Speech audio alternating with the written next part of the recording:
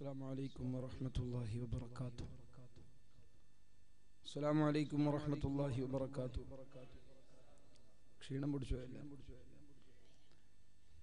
بسم الله العظيم القدرة والشان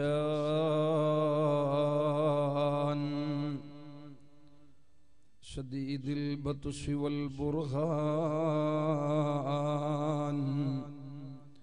حافظ الدين والقرآن بسم الله ما شاء الله كان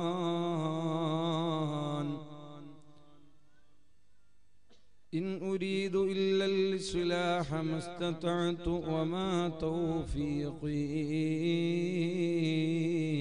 إلا بالله عليه توكلت وإليه أنيب الصلاة والسلام عليك يا سيدنا يا رسول الله صلى الله عليه وسلم خذ بأيدينا قلت حيلتنا أدركنا يا حبيب الله صلى الله عليه وعلى آله وصحبه وسلم أما بعد أعوذ بالله من الشيطان الرجيم بسم الله الرحمن الرحيم فاذكروني أذكركم واشكروا لي ولا تكفرون يا أيها الذين آمنوا استعينوا بالصبر والصلاة إن الله مع الصابرين صدق الله المولانا العلي العظيم പരിശുദ്ധ ഖുർആനിൽ قال الله عز وجل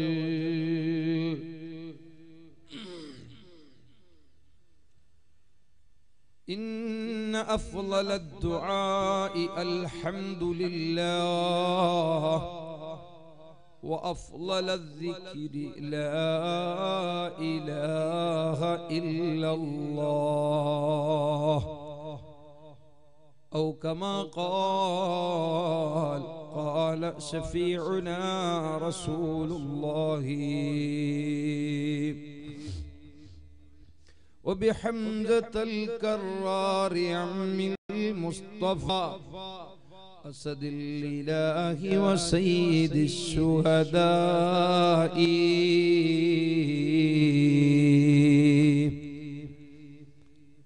يا صاحب البغداد كل ناصري يا مطلب الحاجات عبد القادر يا صاحب الأجمير كل ناظري يا مطلب الحاجات خواجة سنجري يا صاحب الإرماد كل حاضري يا مطلب الحاجات صوفي زاهدي حسبي ربي جل الله ما في قلبي غير الله روح القلب ذكر الله لا إله إلا الله يا رب صل على النبي المجتبى والآل والأنصار والأصحاب يا رب بالمصطفى بلغ مقاصدنا واغفر لنا ما مضى يا واسع الكرم مولاي صل وسلم على حبيبك خير الخلق كلهم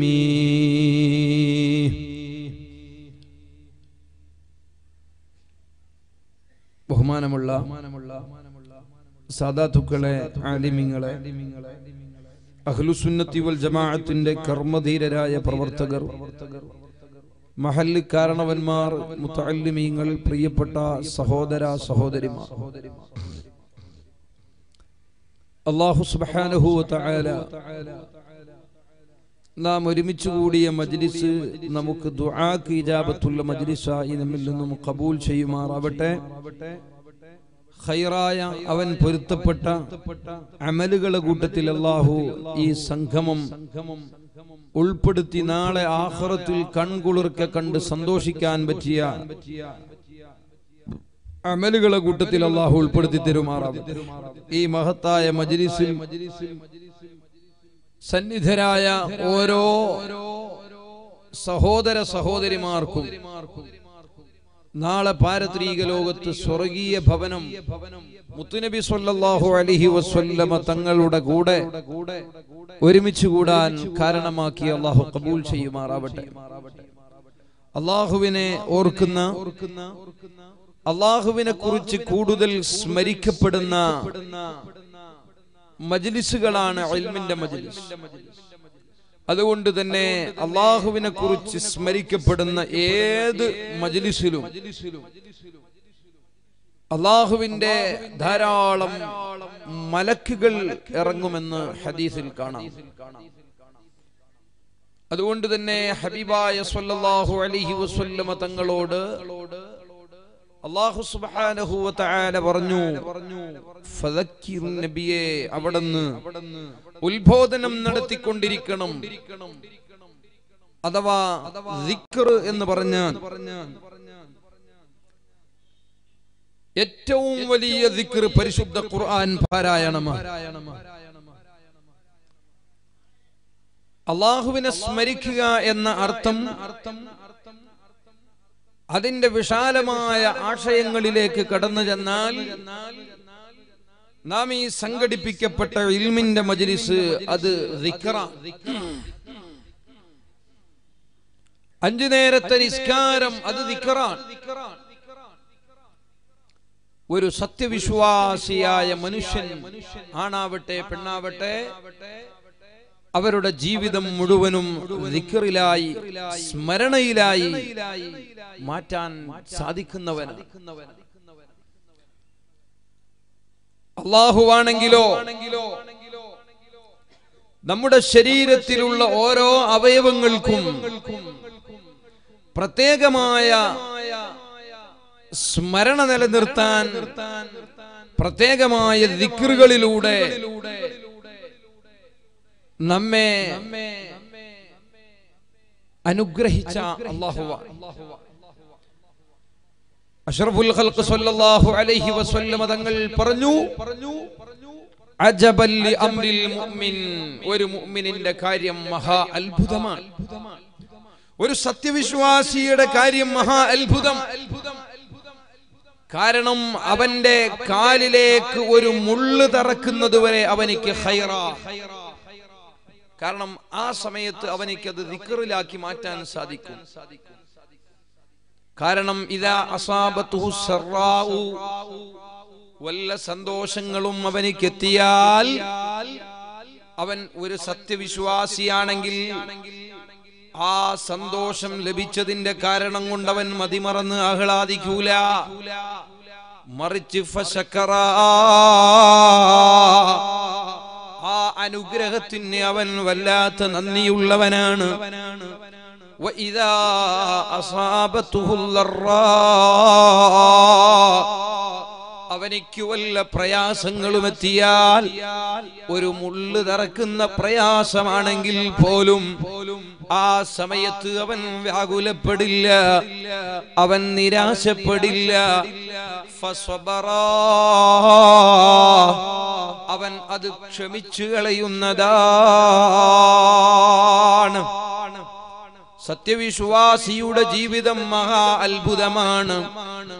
അവൻ എത്ര ഭാഗ്യവാനായ സൃഷ്ടിയാണ്. പരിശുദ്ധ ഖുർആൻ തന്നെ ഈമാനുള്ള മുഅ്മിനീങ്ങളെ വിളിച്ചത് കണ്ടില്ലേ? പരിശുദ്ധ ഖുർആനിന്റെ 6666 ആയത്തുകൾ പരിശോധിച്ചാൽ സത്യവിശ്വാസികളെ അല്ലാഹു വിളിക്കുന്ന സ്ഥലങ്ങളിലെല്ലാം വളരെ ആദരിച്ച് ബഹുമാനിച്ച് വിളിക്കുന്നത് കാണാം. യാ അയ്യുഹല്ലദീന ആമനൂ, ഓ ബഹുമാനമുള്ള മുഅ്മിനീങ്ങളെ, ഉദ്കുറുല്ലാഹ ദിക്റൻ കസീറാ, ദിക്ർ ചൊല്ലാൻ വേണ്ടി പറഞ്ഞ സ്ഥലത്ത് ഈമാനിനെ അല്ലാഹു മുന്തിക്കുകയും ഈമാനുള്ള മുഅ്മിനീങ്ങളെ ആദരിച്ചുകൊണ്ട് വിളിക്കുകയും ചെയ്യുകയാണ്. അപ്പൊ സത്യവിശ്വാസി വലിയ ഭാഗ്യവാനാണ്. കാരണം അല്ലാഹു ആദരിച്ചവരിൽ പെട്ടവനാണ് ഈമാനുള്ളവൻ. അതുകൊണ്ട് തന്നെ അടിയുറച്ച വിശ്വാസം ഖൽബിലുണ്ടാകലോടുകൂടെ സത്യവിശ്വാസിയുടെ ജീവിതം മുഴുവനും പടച്ചവന്റെ സ്മരണയിലാക്കി മാറ്റാൻ ആർക്ക് സാധിക്കുന്നുവോ അവൻ രക്ഷപ്പെട്ടവനാണ്. ഖുർആൻ തന്നെ പറയുന്നു, മുഅ്മിനീങ്ങളെ, ഉദ്കുറുല്ലാഹ ദിക്റൻ കസീറാ, നിങ്ങൾ അല്ലാഹുവിനെ പെരുത്തും നിങ്ങൾ സ്മരിക്കുക. കേവലം ഒരു ദിക്ർ ഹൽഖയിൽ ഒരുമിച്ച് കൂടി ലാ ഇലാഹ ഇല്ലല്ലാഹ് എന്ന് ചൊല്ലി നന്നായി ബിരിയാണിയും കഴിച്ച് പിരിയുന്നൊരു ദിക്ർ മാത്രമല്ല ദിക്ർ. മറിച്ച് ഒരു സത്യവിശ്വാസിയുടെ ജീവിതം മുഴുവനും അവനിക്ക് അല്ലാഹു നൽകിയ ഓരോ അവയവങ്ങളും അതിന് കണക്കായ ദിക്റുകൾ അല്ലാഹു വെച്ച് തന്നിട്ടുണ്ട്. അഷ്റഫുൽ ഖൽഖ് സ്വല്ലല്ലാഹു അലൈഹി വസല്ലം തങ്ങൾ പഠിപ്പിച്ചു തന്നിട്ടുണ്ട്.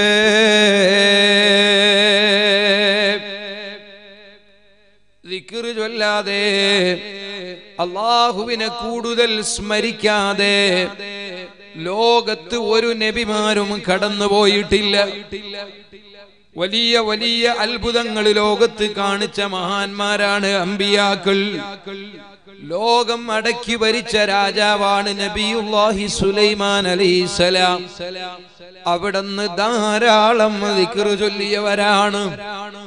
അതുപോലെ തന്നെ ശൈഖുൽ അംബിയാ നൂഹ് അലൈഹിസ്സലാം ധാരാളം ഇസ്തിഗ്ഫാർ ദിക്ർ ചൊല്ലിയവരാണ്. അമ്പിയാക്കൾ ഒരിക്കലും തെറ്റ് ചെയ്യുകയില്ല.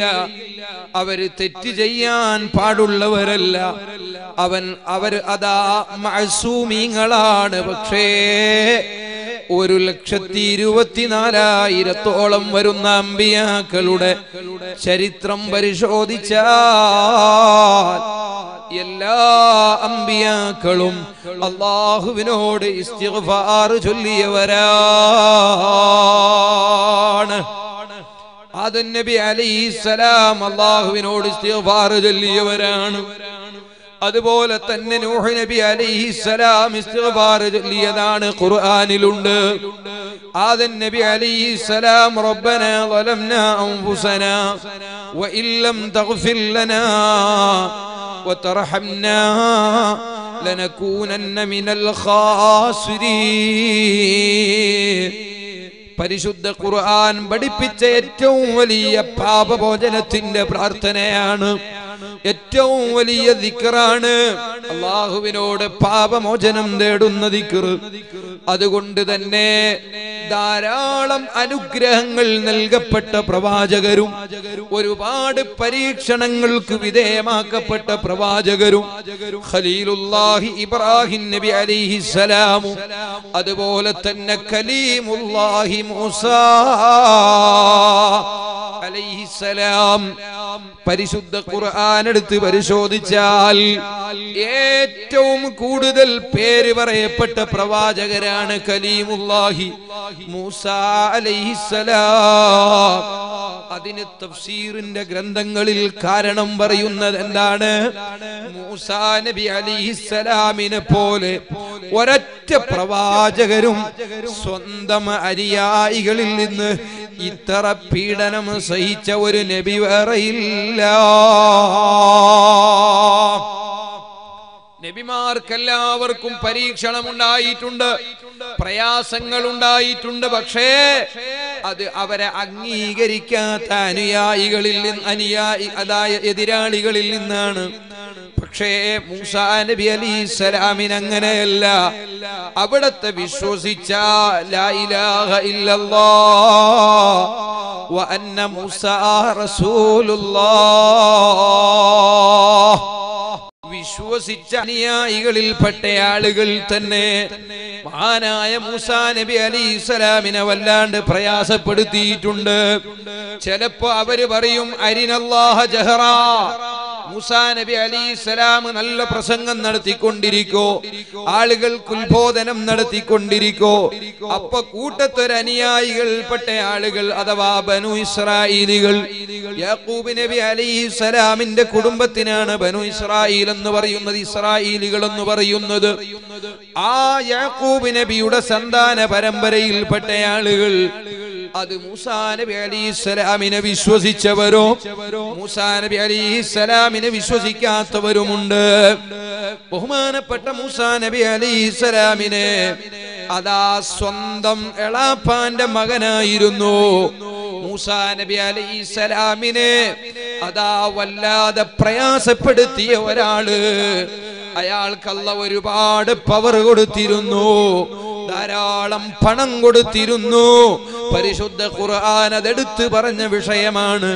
അഥവാ ഖാറൂൻ മുതലാളി എന്ന വലിയ മുതലാളി മൂസാ നബി അലൈഹിസ്സലാമിന്റെ എളാപ്പാന്റെ മകനാണ്.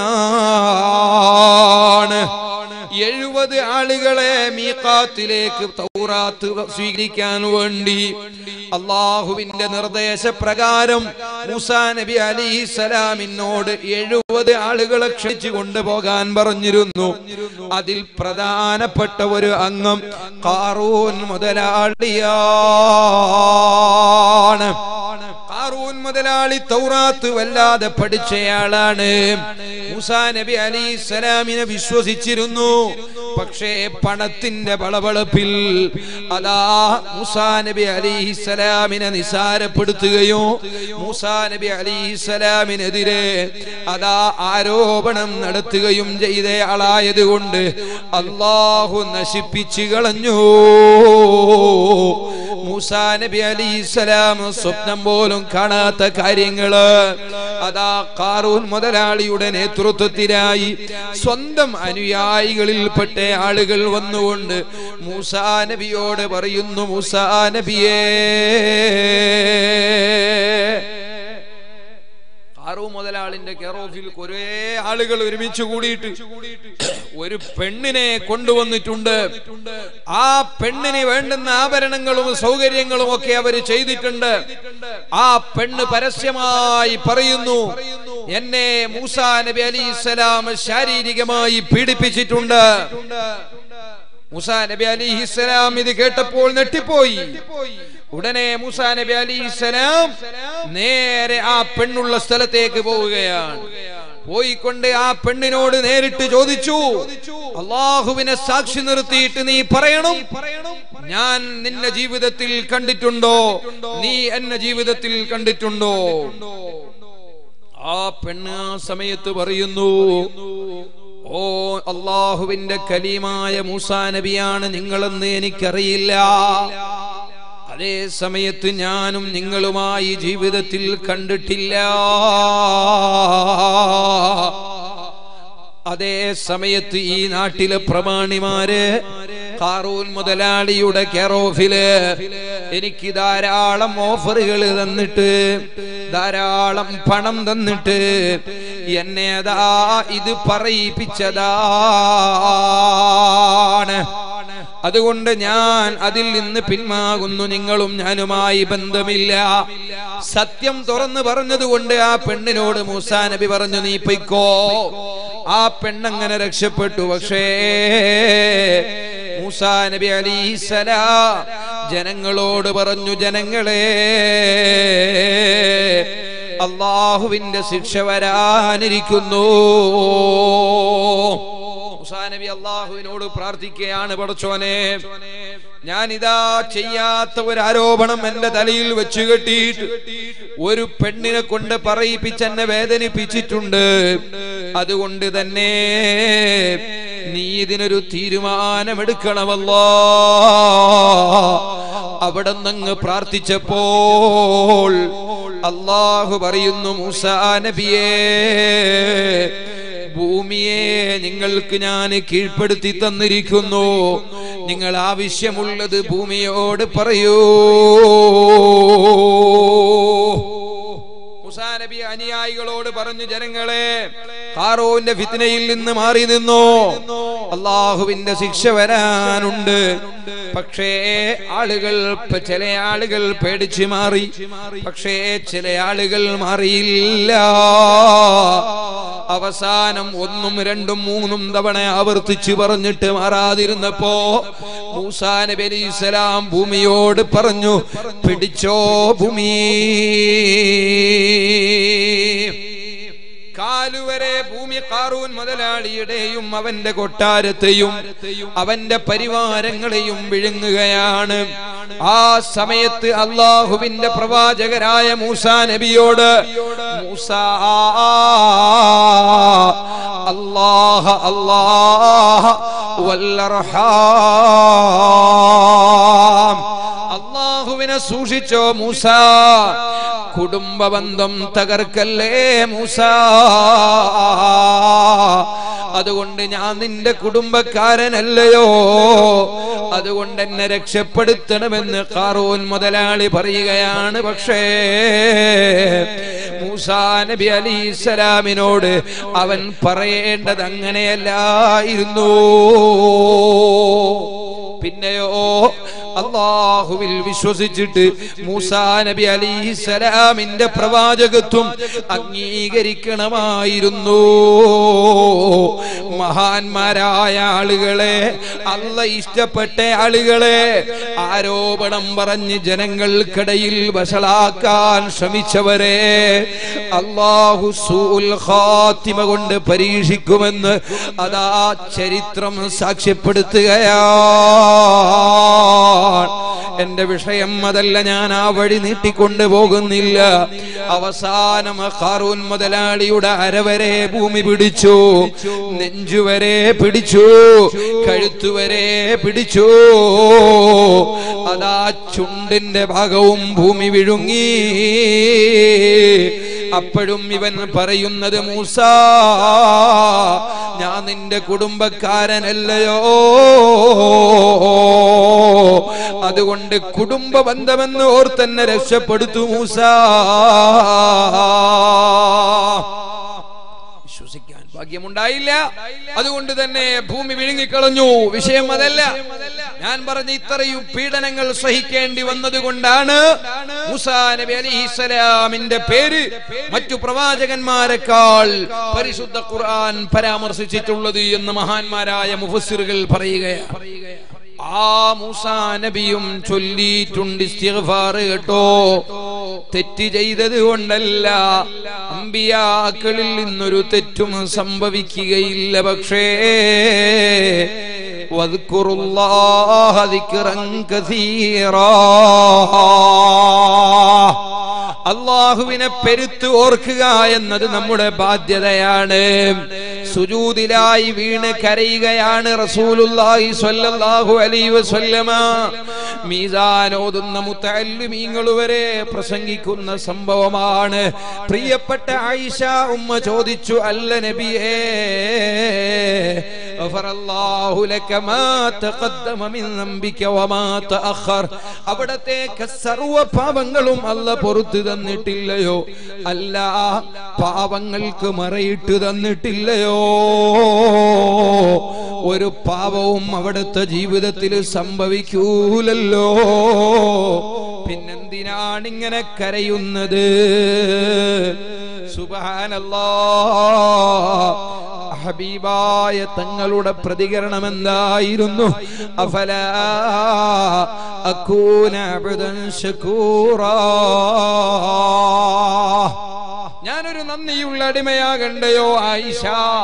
അല്ലാഹുവിനെ ദിക്റ് ചൊല്ലുക എന്നുള്ളത് ഒരു വിശ്വാസി അവന്റെ അടിമ ചെയ്യുന്ന ഏറ്റവും വലിയ നന്ദിയാണ്.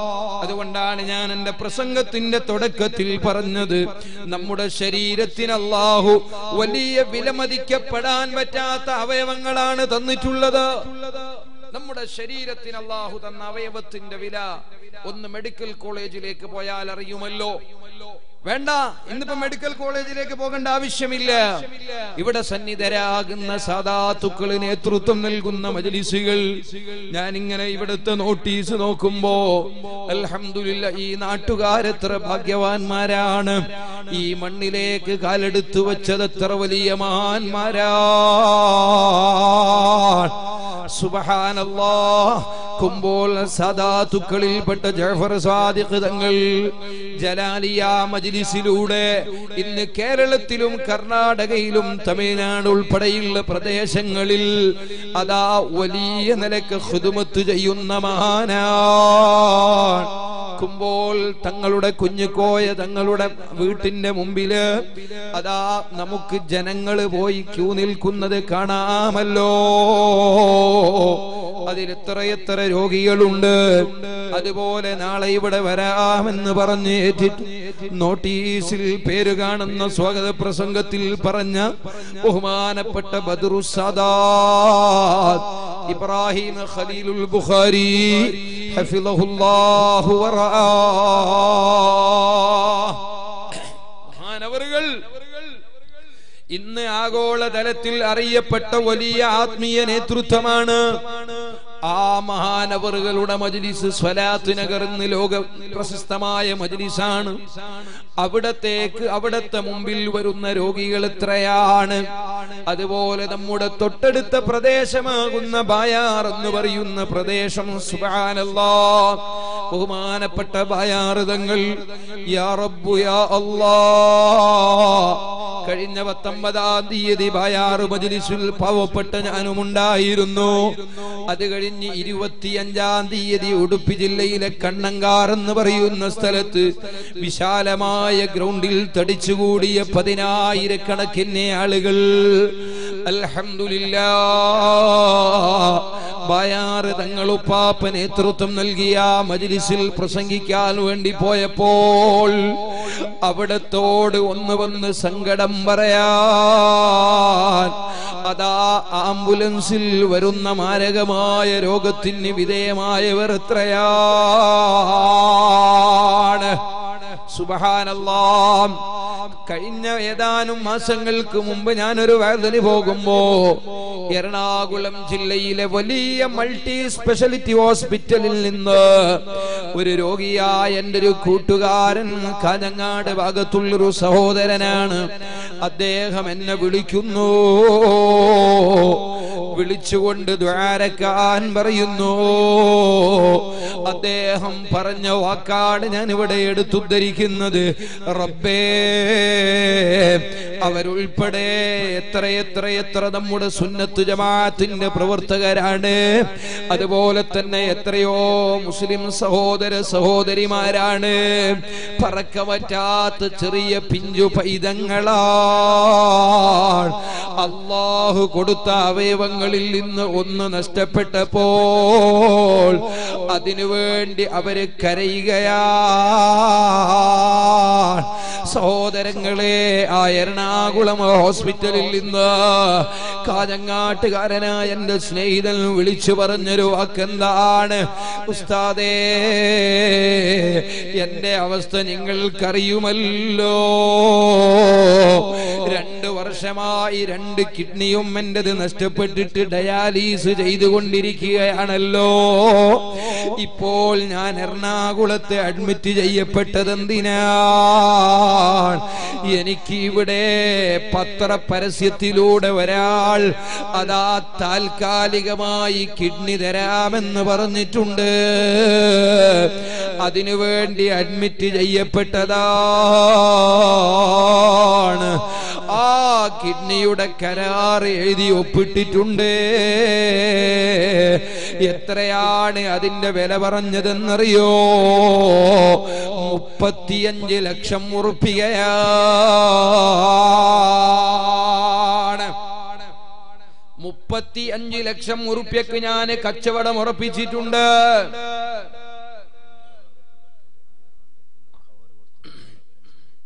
അല്ലാഹു ബർക്കത്ത് ചെയ്യട്ടെ.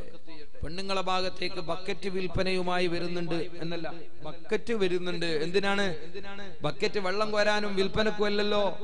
ഇൻഷാ അല്ലാഹ് നല്ല സ്വതക്ക കൊടുക്കണം നിങ്ങൾ ഈ മജ്ലിസിലേക്ക്. ദിക്റിന്റെ മഹത്വമാണ് എന്നോട് എന്റെ സ്നേഹിതൻ അന്തു വിളിച്ചു പറഞ്ഞത്. ഇവിടെ മജ്ലിസിൽ പറയേണ്ടത് ദിക്റിന്റെ മഹത്വത്തെ കുറിച്ചാണ്. കാരണം ധാരാളം ദിക്റ് ചൊല്ലുന്ന ആളുകൾ, ഒരു ഭാഗത്ത് സ്വലാത്ത് ജലാലിയക്ക് കുമ്പോൾ തങ്ങൾ, നാളെ ബദറു സാദാത്ത് ഖലീൽ ബുഖാരി തങ്ങൾ ദിക്റിന്റെ നേതൃത്വമാണ്. ദിക്റിന്റെ മഹത്വമാണ് പറയേണ്ടത്. അങ്ങനെ ഞാൻ കുറച്ച് ദിക്റിനെ കുറിച്ച് പറയാൻ വേണ്ടി തീരുമാനിച്ചു. അള്ളാഹു നമ്മളിൽ നിന്ന് ഖബൂൽ ചെയ്യട്ടെ. അപ്പോ നല്ല സ്വതക്കങ്ങൾ കൊടുക്കണം, നല്ല ദുആ ഇജാബത്ത് മജ്ലിസിൽ ഉണ്ടാവും. ദിക്റിന്റെ മഹത്വം എന്ന് പറഞ്ഞാൽ എന്താ? ദിക്റ് അള്ളാഹുവിനെ കുറിച്ച്, അവനെ കുറിച്ച് പറയുമ്പോ അവന്റെ റഹ്മത്തിന്റെ നോട്ടം ഈ മജ്ലിസിൽ ഉണ്ടാകുകയില്ലേ? അള്ളാഹു നമ്മുടെ ഖൽബ് ആ നിലക്ക് ഖബൂൽ ചെയ്യുമാറാവട്ടെ. പ്രിയപ്പെട്ട സഹോദരങ്ങളെ, അതുകൊണ്ട് തന്നെ ഞാൻ പറഞ്ഞു വരുന്നത്,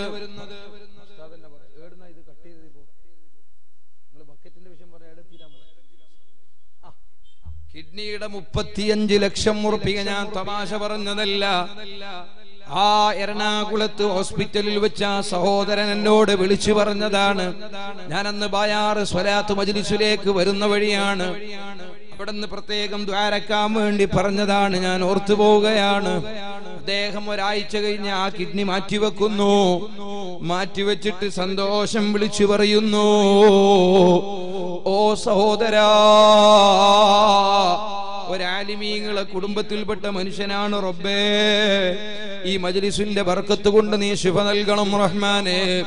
എന്നാൽ ഈ അടുത്ത് ഞാൻ കാഞ്ഞങ്ങാട് ഭാഗത്ത് പോയി അന്വേഷിച്ചപ്പോൾ അദ്ദേഹത്തിന്റെ കുടുംബക്കാരനായ ഒരു സഅദി എന്നോട് പറഞ്ഞു, എന്റെ ഇക്കാക്കക്ക് അതാ പഴയതുപോലെ തന്നെ പ്രശ്നം തുടങ്ങിയിട്ടുണ്ട്. അതാ 35 ലക്ഷം ഉറുപ്പിക. സാദിഖ് സഖാഫി വരി, നമ്മളെ സുഹൃത്താണ്. മാഷാ അല്ലാഹ്, അല്ലാഹു ബർക്കത്ത് ചെയ്യട്ടെ. ഞാൻ പിന്നെ ആരാന്റെ പന്തലിൽ വന്ന് വിളമ്പണ്ടെന്ന് പറഞ്ഞിട്ടാണ് ഞാൻ വിളിക്കാതിരുന്നത്. അപ്പൊ ഉസ്താദന്മാര് ക്ഷണിക്കുകയാണ്, ഇവിടുത്തെ സംഘാടകര്. അല്ലാഹു ബർക്കത്ത് ചെയ്യട്ടെ. നമ്മുടെ തൊട്ടടുത്ത പള്ളിയിലെ ഇമാമാണ്, എന്റെ വലിയ ആത്മീയ സുഹൃത്താണ്. അല്ലാഹു റഹ്മത്ത് ചെയ്യട്ടെ, ബർക്കത്ത് ചെയ്യട്ടെ. ഞങ്ങള് വയനാട് ജില്ലയിൽ അല്ല ഉസ്താദേ, നമ്മൾ ഒരുമിച്ച് വയലിന് പോയത്. മാഷാ അല്ലാഹ്, അല്ലാഹു ബർക്കത്ത് ചെയ്യട്ടെ. വയനാട് ജില്ലയിൽ കുറെ കാട്ടിപ്പോത്തുകളും അതുപോലെ തന്നെ ആനകളൊക്കെയുള്ള കാട്ടിലൂടെ വയലിന് പോകുമ്പോ എന്റെ കൂട്ടുകാരനായി വന്നൊരു സുഹൃത്താണ്. എനിക്ക് മറക്കാൻ പറ്റുമോ? അല്ലാഹു റഹ്മത്ത് ചെയ്യട്ടെ. ഇപ്പൊ താടിയൊക്കെ കുറച്ച് വലുതായിട്ടുണ്ട്. അതുപോലെ അല്ലാഹു ഈമാനും തഖ്വയും നമുക്ക് എല്ലാവർക്കും അല്ലാഹു ഏറ്റിക്കൊടുക്കട്ടെ, ഏറ്റിത്തരുമാറാവട്ടെ. അപ്പൊ ഇൻഷാ അല്ലാഹ് ഞാൻ കൂടുതൽ സംസാരിക്കൂല. സംസാരം തുടങ്ങിയാൽ കുറെ നീണ്ടുപോകുന്ന ഒരു സ്വഭാവക്കാരനുമാണ്. അതുകൊണ്ട് ഇന്ന് വരുമ്പം തന്നെ എന്റെ സുഹൃത്ത് അബൂബക്കർ പറഞ്ഞിട്ടുണ്ട്, കൃത്യസമയത്ത് നിർത്തിയില്ലെങ്കിൽ ഞാൻ വണ്ടിയെടുത്ത് പോകും. കാരണം അവർക്ക് നാളെ ജോലിയുള്ളതാണ്. എനിക്ക് പ്രശ്നമില്ല, എനിക്ക് പകല് കിടന്നുറങ്ങിയിട്ട് നാളെ രാത്രി നാൽത്തെടുക്കാന്ന് പറയുന്ന സ്ഥലത്ത് ആലമ്പാടി ഉസ്താദിന്റെ അനുസ്മരണത്ത് വാല് പറയേണ്ടതാണ്. പക്ഷെ പകൽ അവർക്കൊക്കെ ജോലി ചെയ്യണം. നിങ്ങളും ധാരാളം ജോലി ചെയ്യുന്നവരുണ്ടാവും. ഭക്ഷണം കഴിക്കാൻ പോയ വീട്ടുകാര്, അതുപോലെ തന്നെ അവിടെ തന്നെ ഉണ്ടായ കുറെ ചെറുപ്പക്കാര്. നേരത്തെ ഉസ്താദ് പറഞ്ഞു 2 മണിയൊക്കെ കഴിഞ്ഞിട്ടുണ്ട്. സുബ്ഹാനല്ലാഹ്. അപ്പൊ പകല് ജോലി ചെയ്യാൻ ബുദ്ധിമുട്ടായി പോകും, സുബഹി നിസ്കാരത്തിന് ബുദ്ധിമുട്ടായി പോകും. അള്ളാഹു നമ്മൾക്ക് റഹ്മത്ത് ചെയ്യട്ടെ, ആഫിയത്ത് തരട്ടെ. അതുകൊണ്ട് സ്വാഗത ഭാഷണത്തിൽ പറഞ്ഞ കരാറ് പാലിച്ചുകൊണ്ട് കൃത്യസമയത്ത് തന്നെ നിർത്താൻ അള്ളാഹു നമുക്ക് തൗഫീഖ് നൽകട്ടെ. പക്ഷെ ഒരു കാര്യം ഞാൻ ഉറപ്പിച്ചു പറയുന്നു, ഈ മണ്ണ് ദുആക്ക് ഇജാബത്തുള്ള മണ്ണാണ്. കാരണം ഇവിടെ മഹാരഥന്മാരുടെ സാന്നിധ്യം കൊണ്ട് അനുഗ്രഹീതമായ മണ്ണാണ്. നേരത്തെ ഇവിടെ ജലാലിയ കഴിഞ്ഞു. ആ ജലാലിയയിൽ സ്വലവാത്തും കരീമി ശഹറം വഹൗല അൽഫ അൽഫിൻ അലർ റസൂലിൽ മുഅല്ല. മഹാനായ ജാഫർ സ്വാദിഖ് തങ്ങൾ മനോഹരമായ ആ വരികൾ നമ്മളുടെ മുമ്പിൽ ചൊല്ലിത്തന്നു. നമ്മൾ ഏറ്റുചൊല്ലി. സുബ്ഹാനല്ലാഹ്. ആ ഒരൊറ്റ ഒരു ബൈത്തിന് എത്ര ഫലമാണ്, എത്ര വലിയ പവറാണ്. അല്ലാഹുവിന്റെ ഹബീബായ തങ്ങളെ പേരിൽ 1000 സ്വലാത്തും സലാമും വർഷിക്കട്ടെ. അതിന്റെ ഫലം കൊണ്ട് അല്ലാഹ് നമ്മൾക്ക് ഇജാബത്ത് തരും, ഉറപ്പാണ്. സുബ്ഹാനല്ലാഹ്. ഒരുപാട് നമുക്ക് ദുആരക്കാനുണ്ട്. നേരത്തെ ഇവിടെ പറഞ്ഞ പ്രിയപ്പെട്ട അന്തു എന്ന എന്റെ കൂട്ടുകാരൻ, സുന്നത്ത് ജമാഅത്തിന്റെ പ്രവർത്തകൻ, അതാ അരയുടെ ഭാഗം തളർന്നുകൊണ്ട് കിടക്കുന്നു. പക്ഷേ ആ കിടക്കുന്ന കിടപ്പിലും പരിശുദ്ധ സുന്നത്ത് ജമാഅത്തിനു വേണ്ടി ഖുദ്മത്ത് ചെയ്യുന്ന ആ കൂട്ടുകാരനെ അറിയാത്ത ആലിമീങ്ങളുണ്ടോ? ബഹുമാനപ്പെട്ട സയ്യിദുനാ സാദാത്തുക്കള് തങ്ങന്മാര് ഖലീലുൽ ബുഖാരി തങ്ങളാണെങ്കിലും വഫാത്തായി പോയ സയ്യിദുനാ ഉമറുൽ ഫാറൂഖ് ബസോഡ് തങ്ങൾ ഖദ്ദസല്ലാഹു സിറഹുൽ അസീസ് ഉൾപ്പെടെയുള്ള മഹാന്മാർ വളരെ സ്നേഹത്തോടെ അന്തുവിനെ തലോടുന്നത് നമ്മൾക്ക് കണ്ടിട്ടുള്ളതാണ്. എല്ലാ തങ്ങന്മാരും ഉസ്താദുമാരും അന്തുവിന് വേണ്ടി ദുആരന്നിട്ടുണ്ട്. കാരണം അന്തു എന്ന് പറയുന്ന ആ ചെറുപ്പക്കാരന്റെ വീട്ടിലേക്ക് ഇന്ന് ലോകം കണ്ട ഏറ്റവും വലിയ സുൽത്താനായ നമ്മുടെ പ്രിയപ്പെട്ട നേതാവ് സുൽത്താനുൽ ഉലമ കാന്തപുരം ഉസ്താദ്, അല്ലാഹുവേ നീ ആഫിയത്തുള്ള ദീർഘായുസ് നൽകണേ അല്ലാഹ്. അവിടുന്ന് വന്ന് ദുആ ചെയ്തിട്ടുണ്ടല്ലോ. ജീവിച്ചിരിക്കുന്ന അശിഖുർ റസൂലായ താജുശ്ശരീഅ അലിക്കുഞ്ഞി ഉസ്താദ് എന്ന സമസ്ത കേരള ജമഅത്തുൽ ഉലമയുടെ അനിഷേധ്യനായ ഉപാധ്യക്ഷരായ നമ്മുടെ പണ്ഡിത കേസരി അന്തു ഉൾപ്പെടെയുള്ള സുന്നത്ത് ജമാഅത്തിന്റെ പ്രവർത്തകർക്ക് വേണ്ടി ദുആരക്കുന്നുവല്ലോ. അല്ലാഹു ആ ചെറുപ്പക്കാരനെ ആഫിയത്ത് കൊടുക്കട്ടെ, ഈമാനും ഹിമ്മത്തും ബറക്കത്തും നിഅമത്തും ചെയ്യട്ടെ. സോഷ്യൽ മീഡിയയിലൊക്കെ ഈ പ്രോഗ്രാം ഓൺലൈനിലൊക്കെ ലൈവായിട്ട് കാണുന്ന നമ്മുടെ കൂട്ടുകാരെത്രയാണ്. ഓ സഹോദരങ്ങളെ, ഗൾഫ് നാട്ടിൽ പ്രവർത്തിക്കുന്നവർക്കറിയാം, ഒരാള് ഗൾഫിലേക്ക് പോകുന്നത് എന്തിനാണ്? ജീവിതത്തിന്റെ രണ്ടറ്റം കൂട്ടിമുട്ടിക്കാൻ. നാട്ടിലെ വരുമാനം തികയാതെ വരുമ്പോഴാണ് കുടുംബത്തെ വിട്ട് നാട്ടുകാരെ വിട്ട് ഗൾഫിലേക്ക് പോകുന്നത്. ഗൾഫ് നാടുകൾ ഇന്ന് വളരെ പ്രതിസന്ധി തരണം ചെയ്ത് മുന്നോട്ട് പോവുകയാണ്. റബ്ബേ നീ റഹ്മത്ത് ചെയ്യണേ അല്ലാഹ്. കണ്ണുനീരോടെ ഞങ്ങളെ യാത്രയച്ച ഞങ്ങളെ കൂട്ടുകാരുണ്ട്, ജ്യേഷ്ഠന്മാര്, അനുജന്മാര്, സ്നേഹിതന്മാർ, അവർക്കൊക്കെയും കൈ നിറയെ നിഅമത്തുമായി പുഞ്ചിരിച്ചുകൊണ്ട് ഖൈറായ സമയത്ത് ഞങ്ങളിലേക്ക് തിരിച്ചു വരാൻ നീ ഭാഗ്യം നൽകണം റഹ്മാനേ. ഞാനിപ്പോ ഭക്ഷണം കഴിച്ച ഈ മഹലിന്റെ ഉപാധ്യക്ഷരായ അദ്ദേഹത്തിന്റെ മകനുണ്ട് മസ്കത്തിൽ എന്ന് പറഞ്ഞു. അതുപോലെ ഞാൻ ഇങ്ങോട്ട് വരുന്ന സമയത്ത് എന്നെ ഫോണിൽ വിളിച്ച് വാട്സപ്പിൽ മെസ്സേജ് ചെയ്ത ബഹ്റൈനിയിലെ ഷാഹുൽ ഹമീദ് എന്നൊരു കൂട്ടുകാരനുണ്ട്. അതുപോലെ തന്നെ ഒരുപാട് പ്രവർത്തകരുണ്ട്. സുൽത്താനുൽ ഉലമയുടെ റഈസുൽ ഉലമയുടെ ശൈഖുനാ താജുൽ ഉലമായി ഖദ്ദസല്ലാഹു സിർറുൽ അസീസ് ഉൾപ്പെടെയുള്ള മഹാന്മാരുടെ പൊരുത്തം കാംക്ഷിച്ച് ആ നേതൃത്വം അംഗീകരിച്ചുകൊണ്ട് തിരക്ക് പിടിച്ച പ്രവാസ ജീവിതത്തിന്റെ ഇടയിലും അതാ ആഴ്ചകളിൽ ഒഴിവ് കിട്ടുന്ന ദിവസങ്ങളിൽ വന്നുകൊണ്ട് ദിക്ർ ചൊല്ലുന്ന ICF-ന്റെയും KCF-ന്റെയും പ്രവർത്തകരുണ്ട്. നമ്മളെ നാട്ടിലേക്ക് സ്ഥാപനങ്ങളിലേക്ക് നമ്മുടെ സ്ഥാപനങ്ങളുടെ സാരഥികളായ സദാതുക്കളും പണ്ഡിതന്മാരും അതാ ഗൾഫ് നാട്ടിലേക്ക് ഒരു കാലഘട്ടത്തിൽ പോകുമ്പോൾ അവരെ സ്വീകരിക്കാൻ ആളുകളുണ്ടായിട്ടില്ല. അവര് പ്രയാസപ്പെട്ട് പല വീടുകളും പല കടകളിലും കയറിയിറങ്ങിയിട്ട് പ്രയാസപ്പെടുന്ന ഒരു കാലമുണ്ടായിരുന്നു. പക്ഷേ ICF-ഉം KCF-ഉം എന്ന മഹത്തായ സംഘടനാ സംവിധാനം മഹാരഥന്മാരായ പണ്ഡിതന്മാര് അതാ നമ്മുടെ ഗൾഫ് നാടുകളിലുള്ള പ്രിയപ്പെട്ട കൂട്ടുകാര്, അത് കുവൈത്തിലുള്ളവരാണെങ്കിലും ബഹ്റൈനിലുള്ളവരാണെങ്കിലും UAE-യിലുള്ളവരാണെങ്കിലും സൗദിയിലുള്ളവരാണെങ്കിലും ഒമാനിലാണെങ്കിലും ഖത്തറിലാണെങ്കിലും എവിടെയാണ് അവര് എവിടെ ജോലി ചെയ്യുന്നുണ്ടെങ്കിലും അവർക്ക് ഈ ചാനലുമായി ബന്ധപ്പെടാനുള്ള സംവിധാനമുണ്ടാക്കി അവർക്ക് ആവശ്യമായ ദായികളെയും മറ്റും നിർത്തിയിട്ട് നമ്മുടെ ഉസ്താദുമാര് നമ്മുടെ സംഘടനാ സംവിധാനം വിപുലപ്പെടുത്തി. അൽഹംദുലില്ലാഹ്,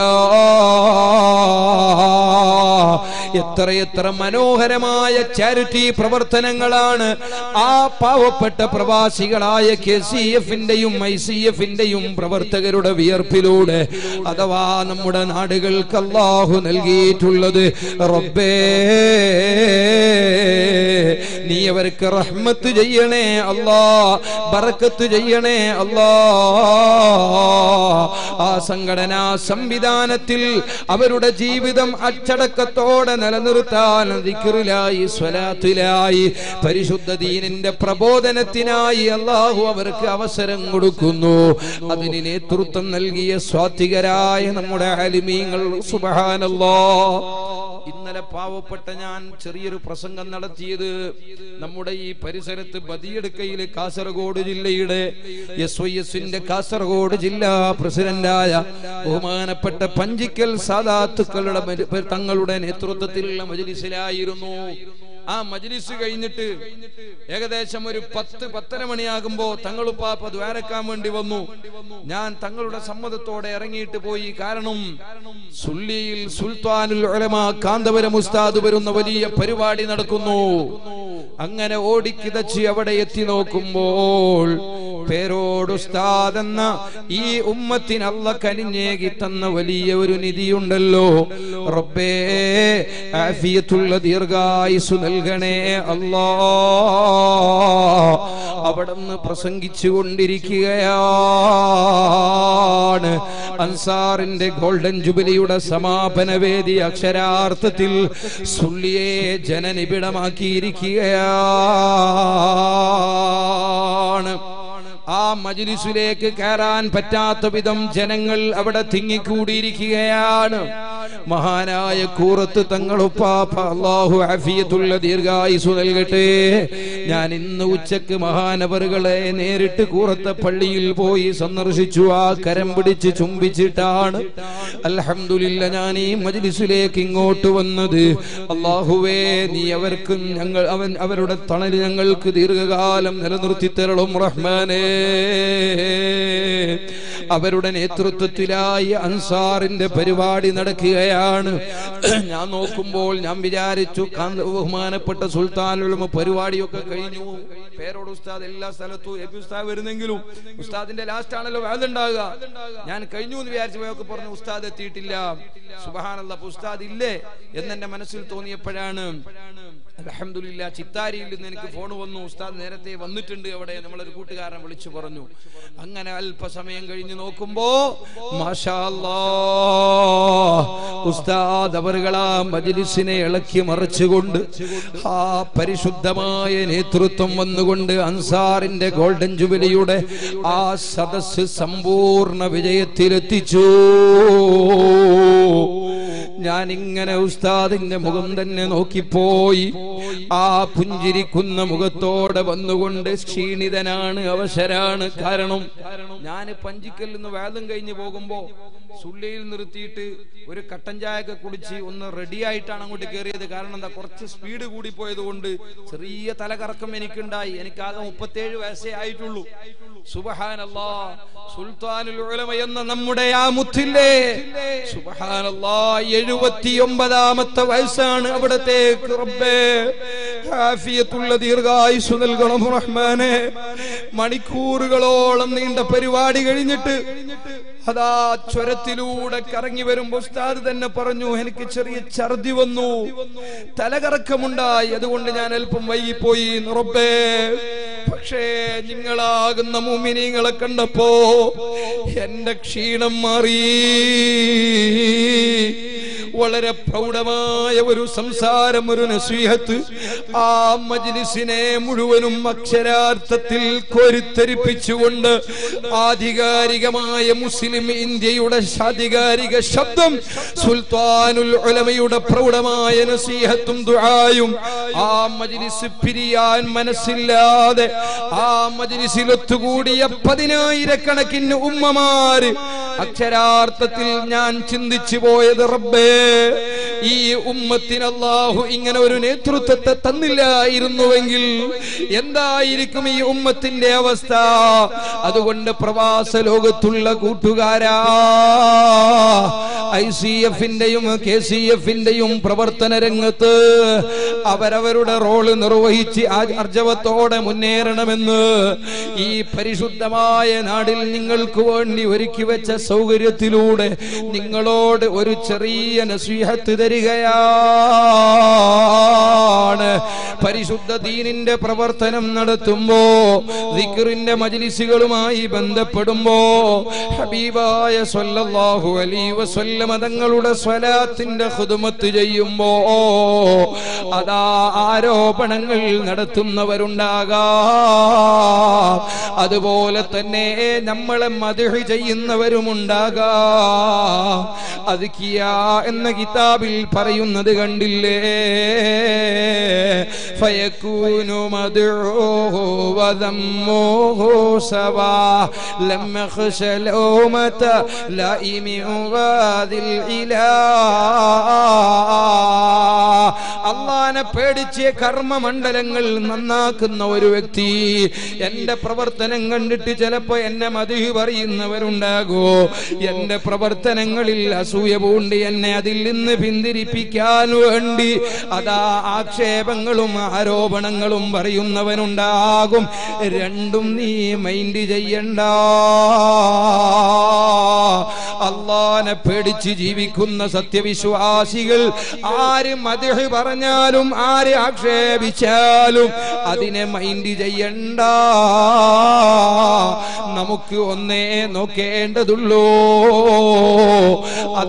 അബ്ദുല്ലാഹിബ്നു ഹുദാഫത്ത് സഹ്മി റളിയല്ലാഹു അൻഹു ഹിജ്റ 19-ാം വർഷം ഉമർ ഇബ്നുൽ ഖത്താബ് തങ്ങൾ ഭരിക്കുന്ന കാലഘട്ടത്തില് പേർഷ്യൻ രാജാവിനെതിരെ യുദ്ധം ചെയ്യാൻ വേണ്ടി മുസ്ലിം പട്ടാളത്തിന്റെ നേതൃത്വമായി പോയപ്പോ അതാ പേർഷ്യൻ രാജാവ് പിടിച്ച് അറസ്റ്റ് ചെയ്തു 100-ലധികം വരുന്ന ആളുകളെ. എന്നിട്ടതാ പിടിച്ച് അറസ്റ്റ് ചെയ്ത് തിളക്കുന്ന എണ്ണയിലേക്ക് കൊണ്ടുപോയി അതാ മുസ്ലിമീങ്ങളെ സ്വഹാബത്തിൽപ്പെട്ട പലരെയും എണ്ണയിലേക്ക് മീന് പൊരിച്ചെടുക്കുന്നത് പോലെ പൊരിച്ചെടുക്കുന്ന സമയത്ത് പോലോ അബ്ദുല്ലാഹിബ്നു ഹുദാഫ തങ്ങൾ പറഞ്ഞ വാക്കെന്താണ്? യാദൽ ജലാലി വൽ ഇക്റാം അമിത്നാ അലാ ദീനിൽ ഇസ്ലാം. ഓ ജല്ല ജലാലായ വലിയ മാന്യന്മാരിൽ മാന്യനായ റബ്ബേ, വളർമയുടെ റബ്ബേ, ആകാശഭൂമികളെ സൃഷ്ടിച്ച് പരിപാലിക്കുന്ന റബ്ബേ,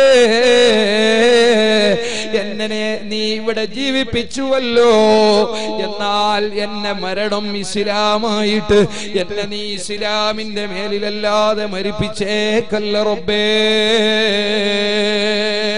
ومن كان آخر كلامي لا إله إلا الله ദഖലൽ ജന്ന.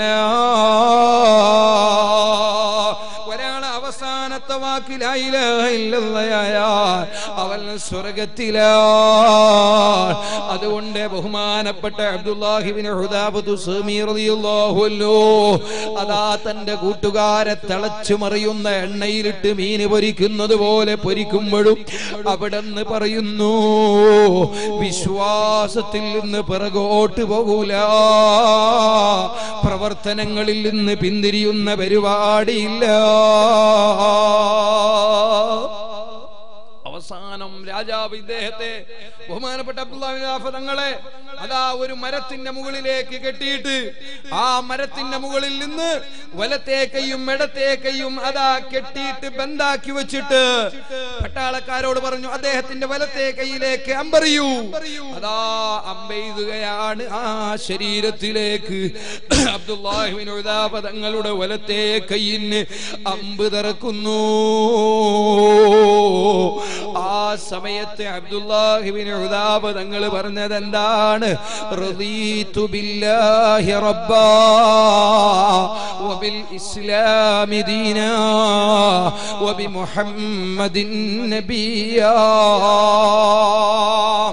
പിന്തിരിയുന്ന പരിപാടിയില്ല. അവസാനം അതാ വലത്തെ കൈ മുഴുവനും മറ്റു പോകുന്ന രൂപത്തിൽ അമ്പെറിയപ്പെട്ടു. എന്നിട്ട് കഴുമരത്തിൽ നിന്ന് ഇറക്കിയിട്ട് കൊണ്ടുവന്നു. പട്ടാള തലവനാണല്ലോ. രാജാവ് ഹാജരാക്കിയിട്ട് ചോദിച്ചു, അല്ലയോ അബ്ദുല്ലാഹി ഇബ്നു ഹുദാഫ, നിങ്ങളുടെ ശരീരത്തിന് വേദനയില്ലയോ? നിങ്ങളുടെ സുഹൃത്തുക്കളെ എണ്ണയിലിട്ട് പൊരിക്കുന്നത് കാണുന്നില്ലയോ? അതുകൊണ്ട് നിങ്ങൾക്കിതിൽ നിന്ന് പിന്മാറാൻ പറ്റുമോ? നിങ്ങൾ എന്റെ ആദർശത്തിലേക്ക്, ഈ മതത്തിലേക്ക് വരാൻ പറ്റുമോ? അപ്പൊ അബ്ദുല്ലാഹി ഇബ്നു ഹുദാഫ തങ്ങൾ ഒരൊറ്റ ചിരിയങ്ങ് ചിരിച്ചു, പൊട്ടിയങ്ങ് ചിരിച്ചു. അപ്പോൾ രാജാവ് വിചാരിച്ചു, ഏതായാലും ചിരിക്കുന്നുണ്ട്, സന്തോഷമുണ്ട്, ഇപ്പൊ എന്റെ കൂടെ വരും. രാജാവ് ചോദിച്ചു, നീ എന്തിനാടാ ചിരിക്കുന്നത്? നീ ചിരിക്കുന്നത് എന്തിനാണ്? സുബ്ഹാനല്ലാഹ്, ഞാൻ ചിരിച്ചതെന്തിനാണെന്നറിയോ?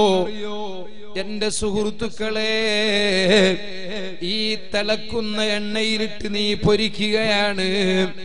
അവരുടെ ഓരോ രോമത്തിനനുസരിച്ചുകൊണ്ട് അല്ലാഹു അവർക്ക് ഒരുക്കി വെച്ച സ്വർഗ്ഗം അതുപോലെ എന്റെ ശരീരത്തിനും കിട്ടാൻ അടുത്തു പോയല്ലോ. നാളെ റബ്ബിന്റെ കോടതിയിൽ ശുഹദാക്കൾക്ക് കിട്ടുന്ന സന്തോഷമോർത്ത് ഞാൻ ചിരിച്ചു പോയതാണ്. കുറച്ചു കഴിഞ്ഞിട്ട് അബ്ദുല്ലാഹി തങ്ങൾ കരഞ്ഞു. ആ കണ്ണിൽ നിന്ന് വെള്ളമൊഴുകുന്നത് രാജാവ് കണ്ടപ്പോ രാജാവ് പറഞ്ഞു, അയാൾക്ക് എന്തോ ദുഃഖം വരുന്നുണ്ട്, ഇപ്പം മാറൂ. ഉടനെ വിളിച്ചിട്ട് പറഞ്ഞു, എന്തിനാണ് നീ കരഞ്ഞത്? അബ്ദുല്ലാഹി തങ്ങൾ പറഞ്ഞു, ഞാൻ കരഞ്ഞതെന്തിനാണ്? പടച്ചവനെ, എന്റെ സുഹൃത്തുക്കളൊക്കെ എന്നെക്കാൾ മുമ്പ് ശുഹദാക്കളെ കൂടെ അങ്ങ് പോയല്ലോ.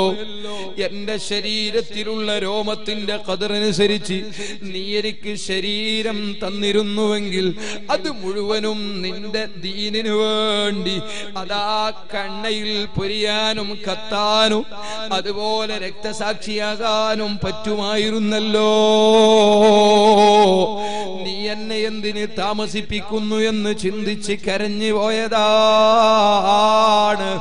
അല്ലാതെ നിന്നെ പേടിച്ചിട്ടല്ല, നിന്റെ കൊട്ടാരം കണ്ടിട്ടല്ല. ഇത് പറഞ്ഞപ്പോൾ രാജാവ് അവസാനം അബ്ദുല്ലാഹി ഹുദാഫ തങ്ങളെ മുമ്പിൽ പരാജയപ്പെട്ടു.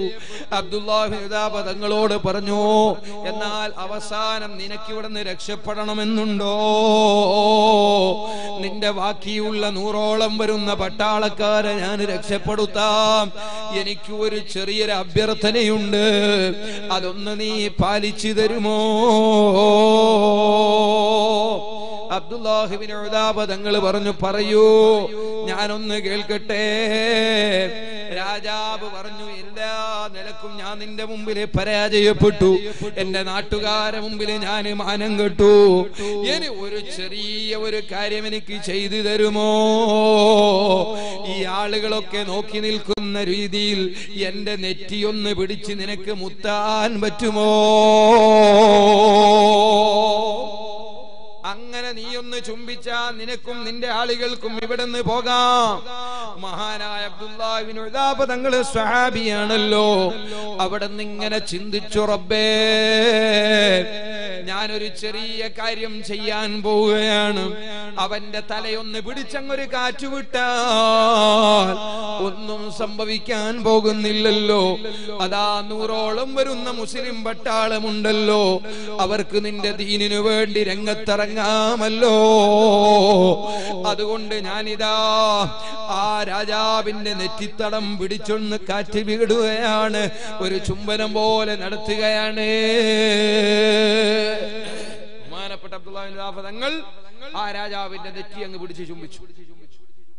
അവസാനം രാജാവ് വാഗ്ദത്തം ചെയ്തതുപോലെ മഹാനവറുകളെയും 100ഓളം വരുന്ന മുസ്ലിം പട്ടാളത്തെയും രക്ഷപ്പെടുത്തി.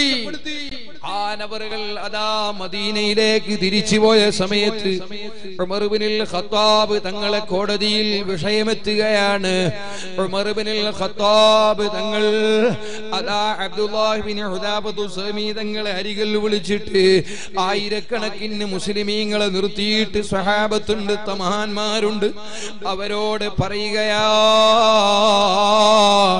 ഓ ജനങ്ങളെ, പേർഷ്യൻ രാജാവിന്റെ കുതന്ത്രത്തിൽ നിന്ന്, അതുപോലെ തന്നെ അവൻ ജയിലടക്കപ്പെട്ട നിരപരാധികളായ മുസ്ലിം പട്ടാളത്തെ പേർഷ്യൻ രാജാവിന്റെ തല പിടിച്ച് ചുംബിച്ച് രക്ഷപ്പെടുത്തിയ അബ്ദുല്ലാഹിബ്നു ഉദാഫയെ ഞാൻ ആദരിക്കുകയാണ്, നിങ്ങളും ആദരിക്കണേ. അബ്ദുല്ലാഹിബ്നു ഉദാഫ തങ്ങളുടെ നെറ്റിത്തടം പിടിച്ചുകൊണ്ട് ഉമർ ഇബ്നുൽ ഖത്താബ് തങ്ങളങ്ങ് ചുംബിച്ചു. അവിടെ കൂടിയ മുഴുവൻ ആളുകളും മഹാനവറുകളുടെ നെറ്റിത്തടം പിടിച്ച് ചുംബിച്ചു എന്നാണ്.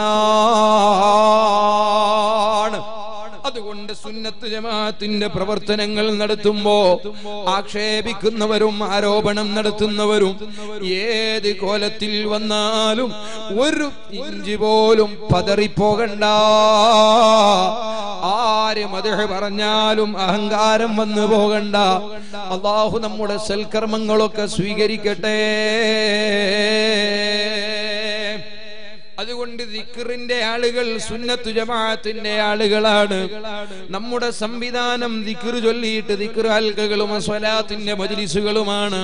നിങ്ങൾക്കറിയില്ലേ, യമനിലെ ഹദർമൗത്തിലെ തരീമിൽ അന്ത്യവിശ്രമം കൊള്ളുന്ന അബ്ദുല്ലാഹിൽ ഹദ്ദാദ് റളിയല്ലാഹു അൻഹു 2 കണ്ണിനും കാഴ്ചയില്ലാതെ മഹാനായിരുന്നുവല്ലോ. ആ അബ്ദുല്ലാഹിബ്നുൽ ഹദ്ദാദ് തങ്ങൾ കെട്ടിയ പള്ളിയുടെ ചുമരിൽ അതാ നമ്മളെ ഹദ്ദാദിൽ ചൊല്ലുന്ന ദിക്റുകൾ മുഴുവനും എഴുതി വെച്ചിട്ടുണ്ടെന്നാണ്. ആ മഹാനവറുകൾ അന്ന് ആ കാലഘട്ടത്തിൽ ചെയ്ത പ്രബോധനം എന്തായിരുന്നു? അന്ന് ഷിയാക്കളുടെ പ്രവർത്തനം കൊണ്ട് ഇന്നത്തെ വഹാബികളെ പോലെ, ഇന്നത്തെ സലഫികളെ പോലെ, ഭീകരവാദികളെ പോലെ, കാരണം മഖ്ബറ പൊളിക്കുന്നവർ ഭീകരവാദികളാണ്. അതുപോലെ തന്നെ പാവപ്പെട്ട ചെറുപ്പക്കാരെ തീവ്രവാദത്തിലേക്ക് കൊണ്ടുപോകുന്ന ആളുകളാണ് ഈ ദുനിയാവിൽ ഇന്ന് ജീവിക്കുന്ന മുജാഹിദുകൾ. അവരേത് പേരിൽ അറിയപ്പെട്ടാലും ശരി, അത് എന്ത് പേരാണെങ്കിലും ശരി, പുത്തനാശയക്കാർ, അവർ ഇസ്ലാമിന്റെ ശത്രുക്കളാണ്. ഇന്ത്യ രാജ്യത്ത് അവരുടെ പ്രവർത്തനം നിരീക്ഷിക്കപ്പെടേണ്ടതാണ്. അവരെ വലയിൽ മുസ്ലിമീങ്ങളെ പെട്ടുപോകണ്ട. എത്ര ചെറുപ്പക്കാരെയാണ് കാസർഗോഡ് ജില്ലയിലെ പടനയുൾപ്പെടെയുള്ള സ്ഥലങ്ങളിൽ നിന്ന്, കണ്ണൂർ ജില്ലയിൽ നിന്ന്, മലപ്പുറം ജില്ലയിൽ നിന്ന് അതാ സിറിയയിലേക്ക് ആടുമയ്ക്കാൻ വേണ്ടി കൊണ്ടുപോയത്. വഹാബിസത്തിലൂടെയാണ് ഭീകരവാദമെന്ന് വർഷങ്ങൾക്ക് മുമ്പ് അതാ നമ്മുടെ സ്വാത്വികരായ പണ്ഡിതന്മാർ നമ്മോട് പഠിപ്പിച്ചിട്ടുണ്ട്. അതുകൊണ്ട് തന്നെ ഹബീബായ സ്വല്ലല്ലാഹു അലൈഹി വസല്ലമ തങ്ങൾ താക്കീത് ചെയ്തിട്ടുണ്ട്. من يعش منكم بعدي فسيرى اختلافا كثيرا എന്റെ കാലശേഷം ജീവിക്കുന്ന ആളുകൾ ഒരുപാട് അഭിപ്രായ വ്യത്യാസങ്ങൾ നിങ്ങൾക്ക് കാണാൻ പറ്റും.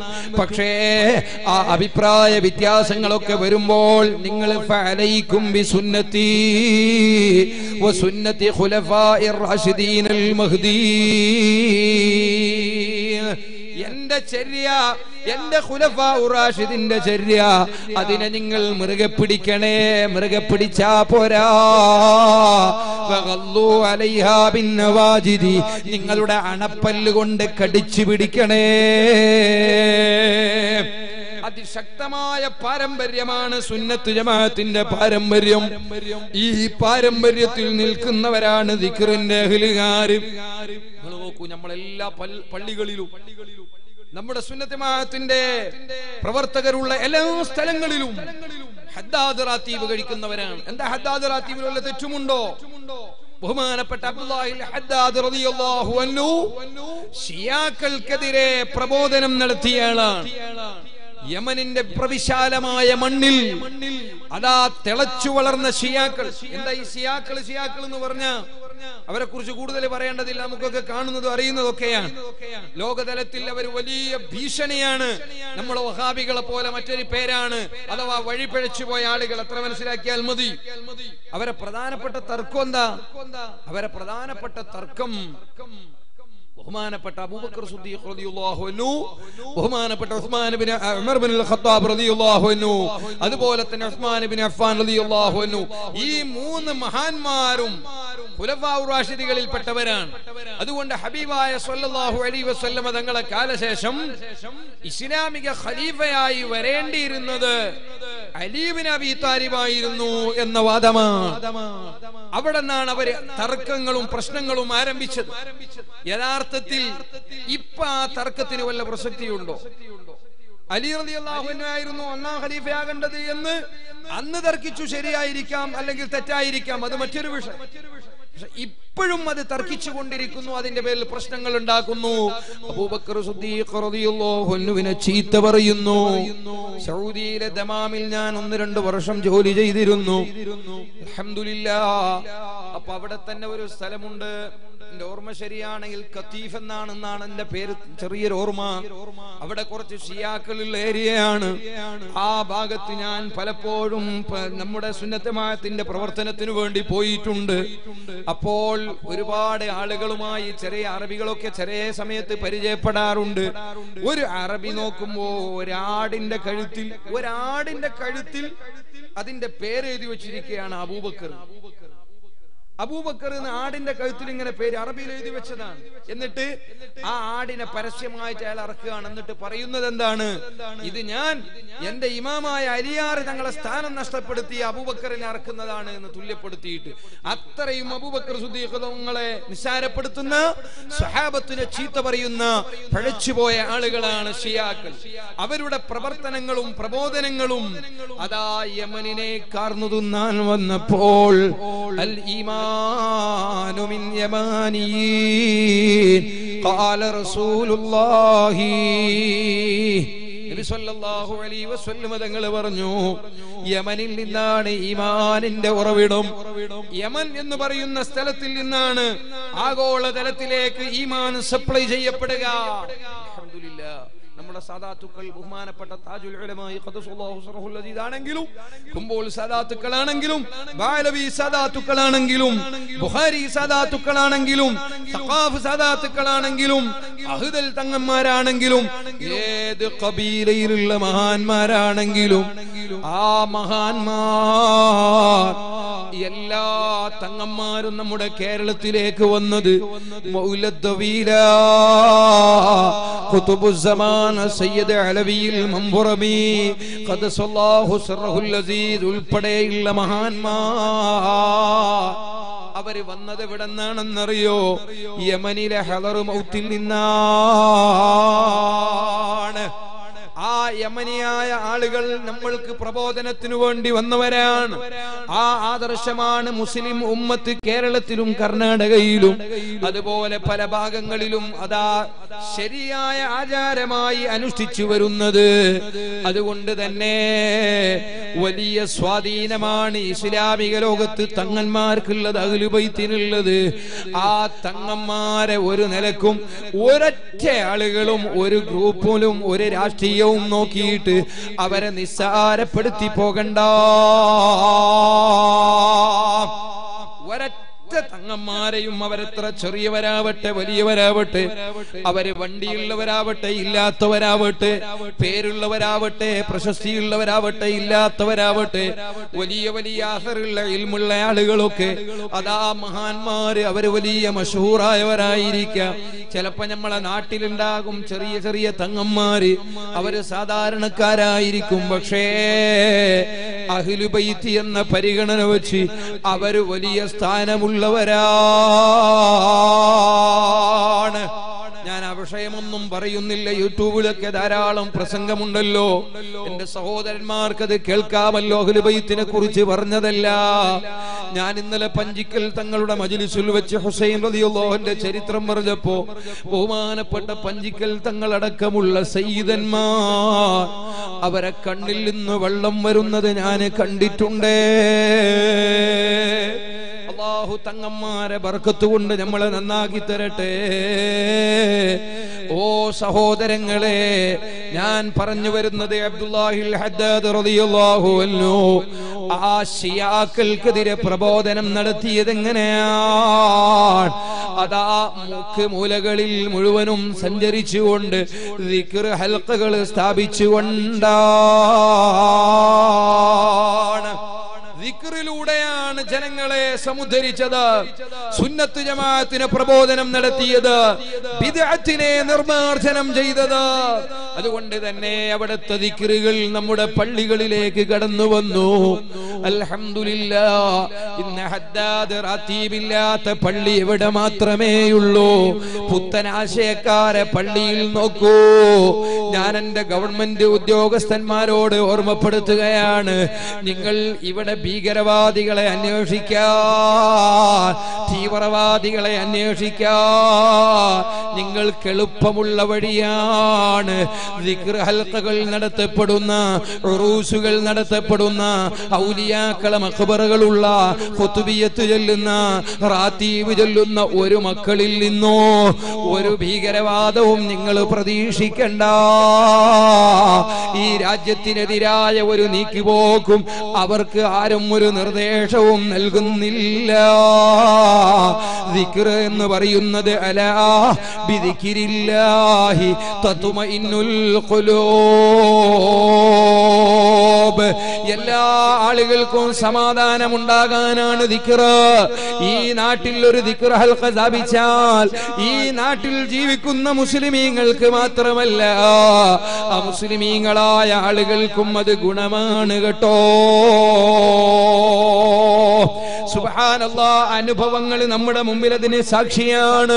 ഞാനിപ്പോൾ അങ്ങോട്ട് ചെന്ന് സംസാരിക്കുന്നില്ല, സമയത്തിന്റെ കുറവുണ്ട്. ബഹുമാനപ്പെട്ട അബ്ദുല്ലാഹിൽ ഹദ്ദാദ് തങ്ങൾ ചെയ്തതെന്താണ്? അതാ പരിശുദ്ധമായ ഹദീസുകളിൽ നിന്ന് 22 കാരറ്റ് പവർഫുള്ളായ ദിക്റുകൾ തെരഞ്ഞെടുക്കുകയാണ്. എന്നിട്ട് അതിനെ ഒരു റാത്തീബാക്കുകയാണ്. എന്നിട്ട് എല്ലാ സ്ഥലങ്ങളിലും അത് നടപ്പിലാക്കുകയാണ്. അതുകൊണ്ട് തന്നെ ഹദ്ദാദുള്ള പള്ളിയിൽ ഒരു പെണ്ണിനും പെർമിഷൻ കിട്ടൂല. ഹദ്ദാദ് ചൊല്ലുന്ന മുസ്ലിമീങ്ങളെ, അതിൽ പറഞ്ഞിട്ടുള്ള ദിക്റുകൾക്ക് ഓരോന്നിനും ഒരുപാട് അനുഗ്രഹങ്ങളാണ്. ഞാൻ അതിലേക്കൊന്നും കടക്കുന്നില്ല. ലാ ഇലാഹ ഇല്ലല്ലാഹു വഹ്ദഹു ലാ ശരീക ലഹു ലഹുൽ മുൽക്കു വലഹുൽ ഹംദു വഹുവ അലാ കുല്ലി ഷൈഇൻ ഖദീർ. ആ ദിക്റിന്റെ മഹത്വം പറഞ്ഞത് അതാ അദ്കാറിൽ നബവി ഇമാം തങ്ങളോ, അതുപോലെ തന്നെ ഇമാം നസായി തങ്ങളോ, അതുപോലെ ഇമാം ബുഖാരി മുസ്ലിമിൽ ഉൾപ്പെടെ ഒരുപാട് ഹദീസിന്റെ ഗ്രന്ഥങ്ങളിൽ അതിന്റെ മഹത്വം പറഞ്ഞിട്ടുള്ളതാണ്. ഒരാൾ ഒരു പ്രാവശ്യം ലാ ഇലാഹ ഇല്ലല്ലാഹു വഹ്ദഹു ലാ ശരീക ലഹു ലഹുൽ മുൽക്കു വലഹുൽ ഹംദു യുഹ്യി വയുമീതു അലാ കുല്ലി ഷൈഇൻ ഖദീർ. യുഹ്യി വയുമീതു എന്ന് ചില റിവായത്തിലുണ്ട്, ചിലതിലില്ല. ഏതായാലും രണ്ടും ഒന്ന് തന്നെയാണ്. അത് ഒരു പ്രാവശ്യം ചൊല്ലിയാൽ ഇസ്മായിലി കുടുംബത്തിൽ നിന്ന് അഥവാ മഹാന്മാരിൽപ്പെട്ട അറബികളിൽപ്പെട്ട ആളുകളിൽ നിന്ന് തന്നെ 10 അടിമയെ മോചിപ്പിച്ച കൂലിയാണ്. അല്ലാഹു നമുക്ക് തൗഫീഖ് നൽകട്ടെ. എല്ലാ ദിവസവും ഇശാഇന്റെ ശേഷമോ മുമ്പോ ആയി നമ്മുടെ പള്ളികളിൽ 3 പ്രാവശ്യം അത് ചൊല്ലാതെ ഉറങ്ങുന്നില്ല. നമ്മുടെ നാട്ടിലെ സുന്നത്ത് ജമാഅത്തിന്റെ പ്രവർത്തകരോട് ഞാൻ പറയുന്നു, നിങ്ങൾ SSFന്റെ പതാക പിടിച്ചത് കൊണ്ട് മാത്രം രക്ഷപ്പെടുമെന്ന് വിചാരിക്കണ്ട. അത് നമ്മുടെ ഒരു ട്രേഡാണ്, അത് നമ്മുടെ ഒരു അഭിമാനമാണ്. ആ ത്രിവർണ്ണ പതാക നമ്മൾക്ക് അഭിമാനം തന്നെയാണ്. പക്ഷേ ആ മെമ്പർഷിപ്പ് നിങ്ങൾ വാങ്ങലോടെ നിങ്ങളെ ഹദ്ദാദ് തങ്ങളെ റാത്തീബ് ചൊല്ലുന്നവരാകണോ? നിങ്ങൾ ജമാഅത്തിന് കൃത്യമായി പങ്കെടുക്കുന്നവരാകണോ? നിങ്ങൾ ധാരാളം സ്വലാത്ത് ചൊല്ലുന്നവരാകണോ? താജുൽ ഉലമാ ഖദ്ദസുല്ലാഹു ശറഹുൽ അസീദ് നമ്മുടെ നേതാവാണല്ലോ. അവിടുത്തെ ചരിത്രം അറിയുന്നവര് പറയുന്നു, അവിടുത്തെ ശിഷ്യന്മാര് പറയുന്നു, ദലായിലുൽ ഖൈറാത്ത് എന്ന് പറയുന്ന ഇമാം സുലൈമാൻ അൽ ജസൂരി തങ്ങളുടെ അതാ സ്വലാത്ത് ക്രോഡീകരിച്ച വലിയ ശറഫുള്ള വലിയ പവറുള്ള സ്വലാത്തുണ്ട്. ആ സ്വലാത്ത് എല്ലാ ദിവസവും വെള്ളിയാഴ്ച ചൊല്ലേണ്ട സ്വലാത്ത് അതിൽ പ്രത്യേകമുണ്ടല്ലോ, ശനിയാഴ്ച ചൊല്ലേണ്ടതുണ്ടല്ലോ, ഞായറാഴ്ച ചൊല്ലേണ്ടതുണ്ടല്ലോ, തിങ്കളാഴ്ച, ചൊവ്വാഴ്ച, ബുധനാഴ്ച, വ്യാഴാഴ്ച, ഓരോ ആഴ്ച വേറെ വേറെ ചൊല്ലേണ്ട ദിക്റുകൾ അതിലുണ്ട്. അത് ചൊല്ലാതെ ഒരു ദിവസവും താജുൽ ഉലമാ ഉണ്ടായിരുന്നില്ല. ദലായിലുൽ ഖൈറാത്തിന്റെ ആ കിതാബ് കൊണ്ടുപോയി കൊടുത്താൽ വലിയ സന്തോഷമാണ്. ഈ കഴിഞ്ഞ എട്ടിക്കുളത്തെ താജുൽ ഉലമായുടെ ഉറൂസിൽ വെച്ചുകൊണ്ട് സുൽത്താനുൽ ഉലമ ഉസ്താദ് തന്നെ പ്രസംഗിക്കുന്നത് നമ്മൾ കേട്ടവരാണ്. ദലായിലുൽ ഖൈറാത്ത് എന്ന കിതാബ് താജുൽ ഉലമക്ക് വലിയ ഇഷ്ടമാണ്. അത് അതാ ഒരു വിദ്വാനെ കൊണ്ടുപോയി കൊടുത്തു. അതിന്റെ അകത്ത് സിഹർ ചെയ്ത് വെച്ചിരുന്നു. താജുൽ ഉലമായി തങ്ങളും അത് പറയുന്നതായി കേട്ട ഒരു ചെറിയ ഓർമ്മ എനിക്കുണ്ട്. അല്ലാഹുവേ, ആ വലിയ പവറുള്ള മഹാന്മാർ അവരുടെ നേതൃത്വം അംഗീകരിക്കുന്ന ഞങ്ങൾക്കും അതാ ദലായിലുൽ ഖൈറാത്ത് ചൊല്ലാൻ ഭാഗ്യം തരണം റഹ്മാനേ. ഞാൻ അഹങ്കാരം പറയുകയല്ല, ഫഖ്ർ പറയുകയല്ല. എന്റെ അനുജന്മാരായ SSFന്റെ പ്രവർത്തകരെ, കൂട്ടുകാരായ SYSകാരെ, നേതാക്കളായ മുസ്ലിം ജമാഅത്തുകാരെ, സഹപ്രവർത്തകരായ അലിമീങ്ങളെ, മുതഅല്ലിമീങ്ങളെ, ഹബീബായ സ്വല്ലല്ലാഹു അലൈഹി വസല്ലം തങ്ങളെ ചാരത്തുന്നു പോയി ഹബീബായ തങ്ങളെ റൗള ശരീഫിൽ ഒരു 2 റക്അത്ത് നിസ്കാരം നിർവഹിച്ച് ഹബീബായ തങ്ങളുടെ ആ പരിശുദ്ധമായ വജൂഹ് ശരീഫയൊന്ന് കണ്ട് സലാം പറയാൻ ആഗ്രഹമില്ലാത്തവരുണ്ടോ? റബ്ബേ, നീ ഞങ്ങൾക്ക് ഭാഗ്യം തരണം റഹ്മാനേ. ഈ കഴിഞ്ഞ മാസം ജനുവരി 13-നാണ് പാവപ്പെട്ട ഞാൻ മക്കയിൽ നിന്ന് വന്നത്. ആ സമയത്ത് എന്റെ കൂടെ വന്ന മുഴുവൻ ഹജിമാരെയും അൽഹംദുലില്ലാഹ് റൗള ഷരീഫിന്റെ പുറത്ത് കാണുന്ന അതേ കിഴക്ക് ഭാഗത്ത് കാണുന്ന പ്രത്യേകമായി ഈ സ്റ്റേജ് പോലെ കെട്ടിയിട്ടുള്ള സ്ഥലമുണ്ടല്ലോ, അവിടെയാണ് മദീനയുടെ പാഠശാല. പാഠശാല. അവിടെയാണ് ലോക സമാധാനത്തിന്റെ വിളംബരമുണ്ടായത്. മദീനയുടെ പള്ളിക്കൂടമാണ്,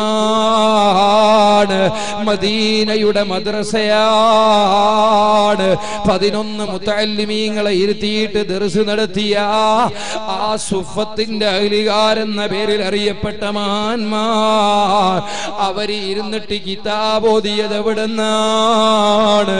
ആരംഭപ്പൂവായ സ്വാദിഖുൽ മസ്ദൂഖായ മുത്തുനബി സ്വല്ലല്ലാഹു അലൈഹി വസല്ലമ അവിടെ ഇരുന്നിട്ടാണ് ദർസ് നടത്തിയത്.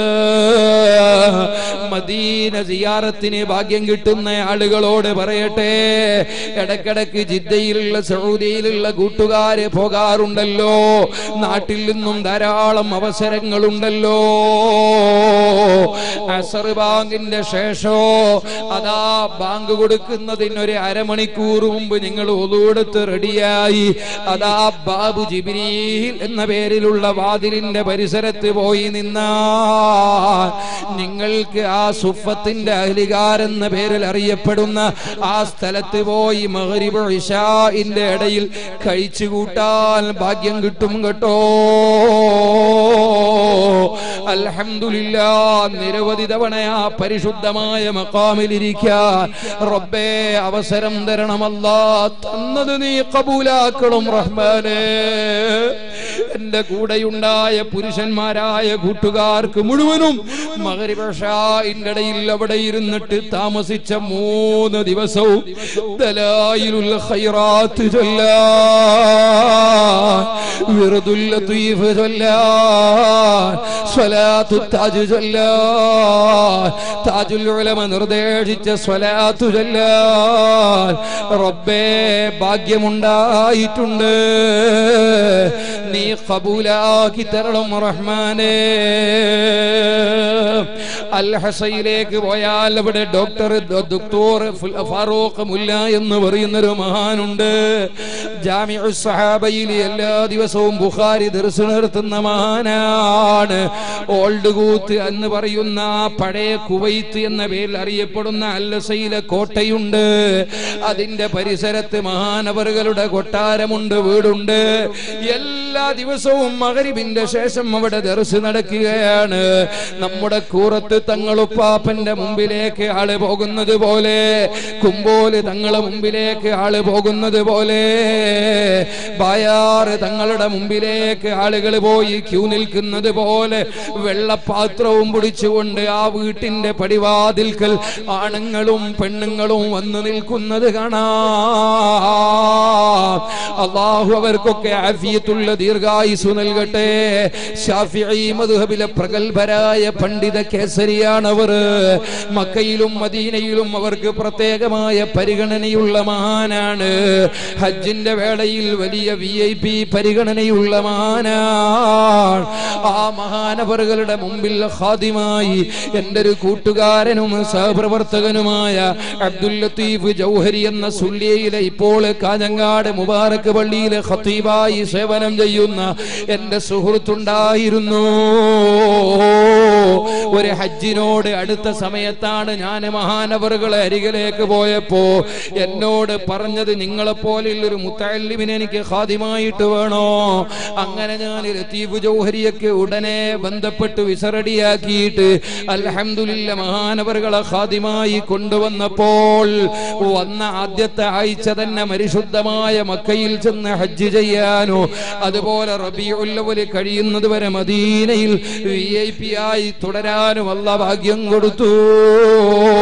അല്ലാഹുവേ നീ ഖബൂലാക്കണം റഹ്മാനേ. ആ മഹാനവറുകളുടെ മുമ്പിലേക്ക് ഞാൻ ഓർത്തുപോവുകയാണ്. ഒരു കാര്യം കൂടെ ഇതോടൊപ്പം പറയട്ടെ. ലത്തീഫ് ജൗഹരിയെ ഞാൻ ആദ്യമായി മഹാനവറുകളെ മുമ്പിലേക്ക് കൊണ്ടുപോയപ്പോൾ അദ്ദേഹത്തിന്റെ മുമ്പിലേക്ക് പോകുമ്പോൾ ലത്തീഫ് ജൗഹരി നാട്ടിൽ നിന്ന് വന്നതാണ്. അദ്ദേഹം ധരിച്ചിരുന്ന വേഷം പാന്റും ഷർട്ടുമായിരുന്നു.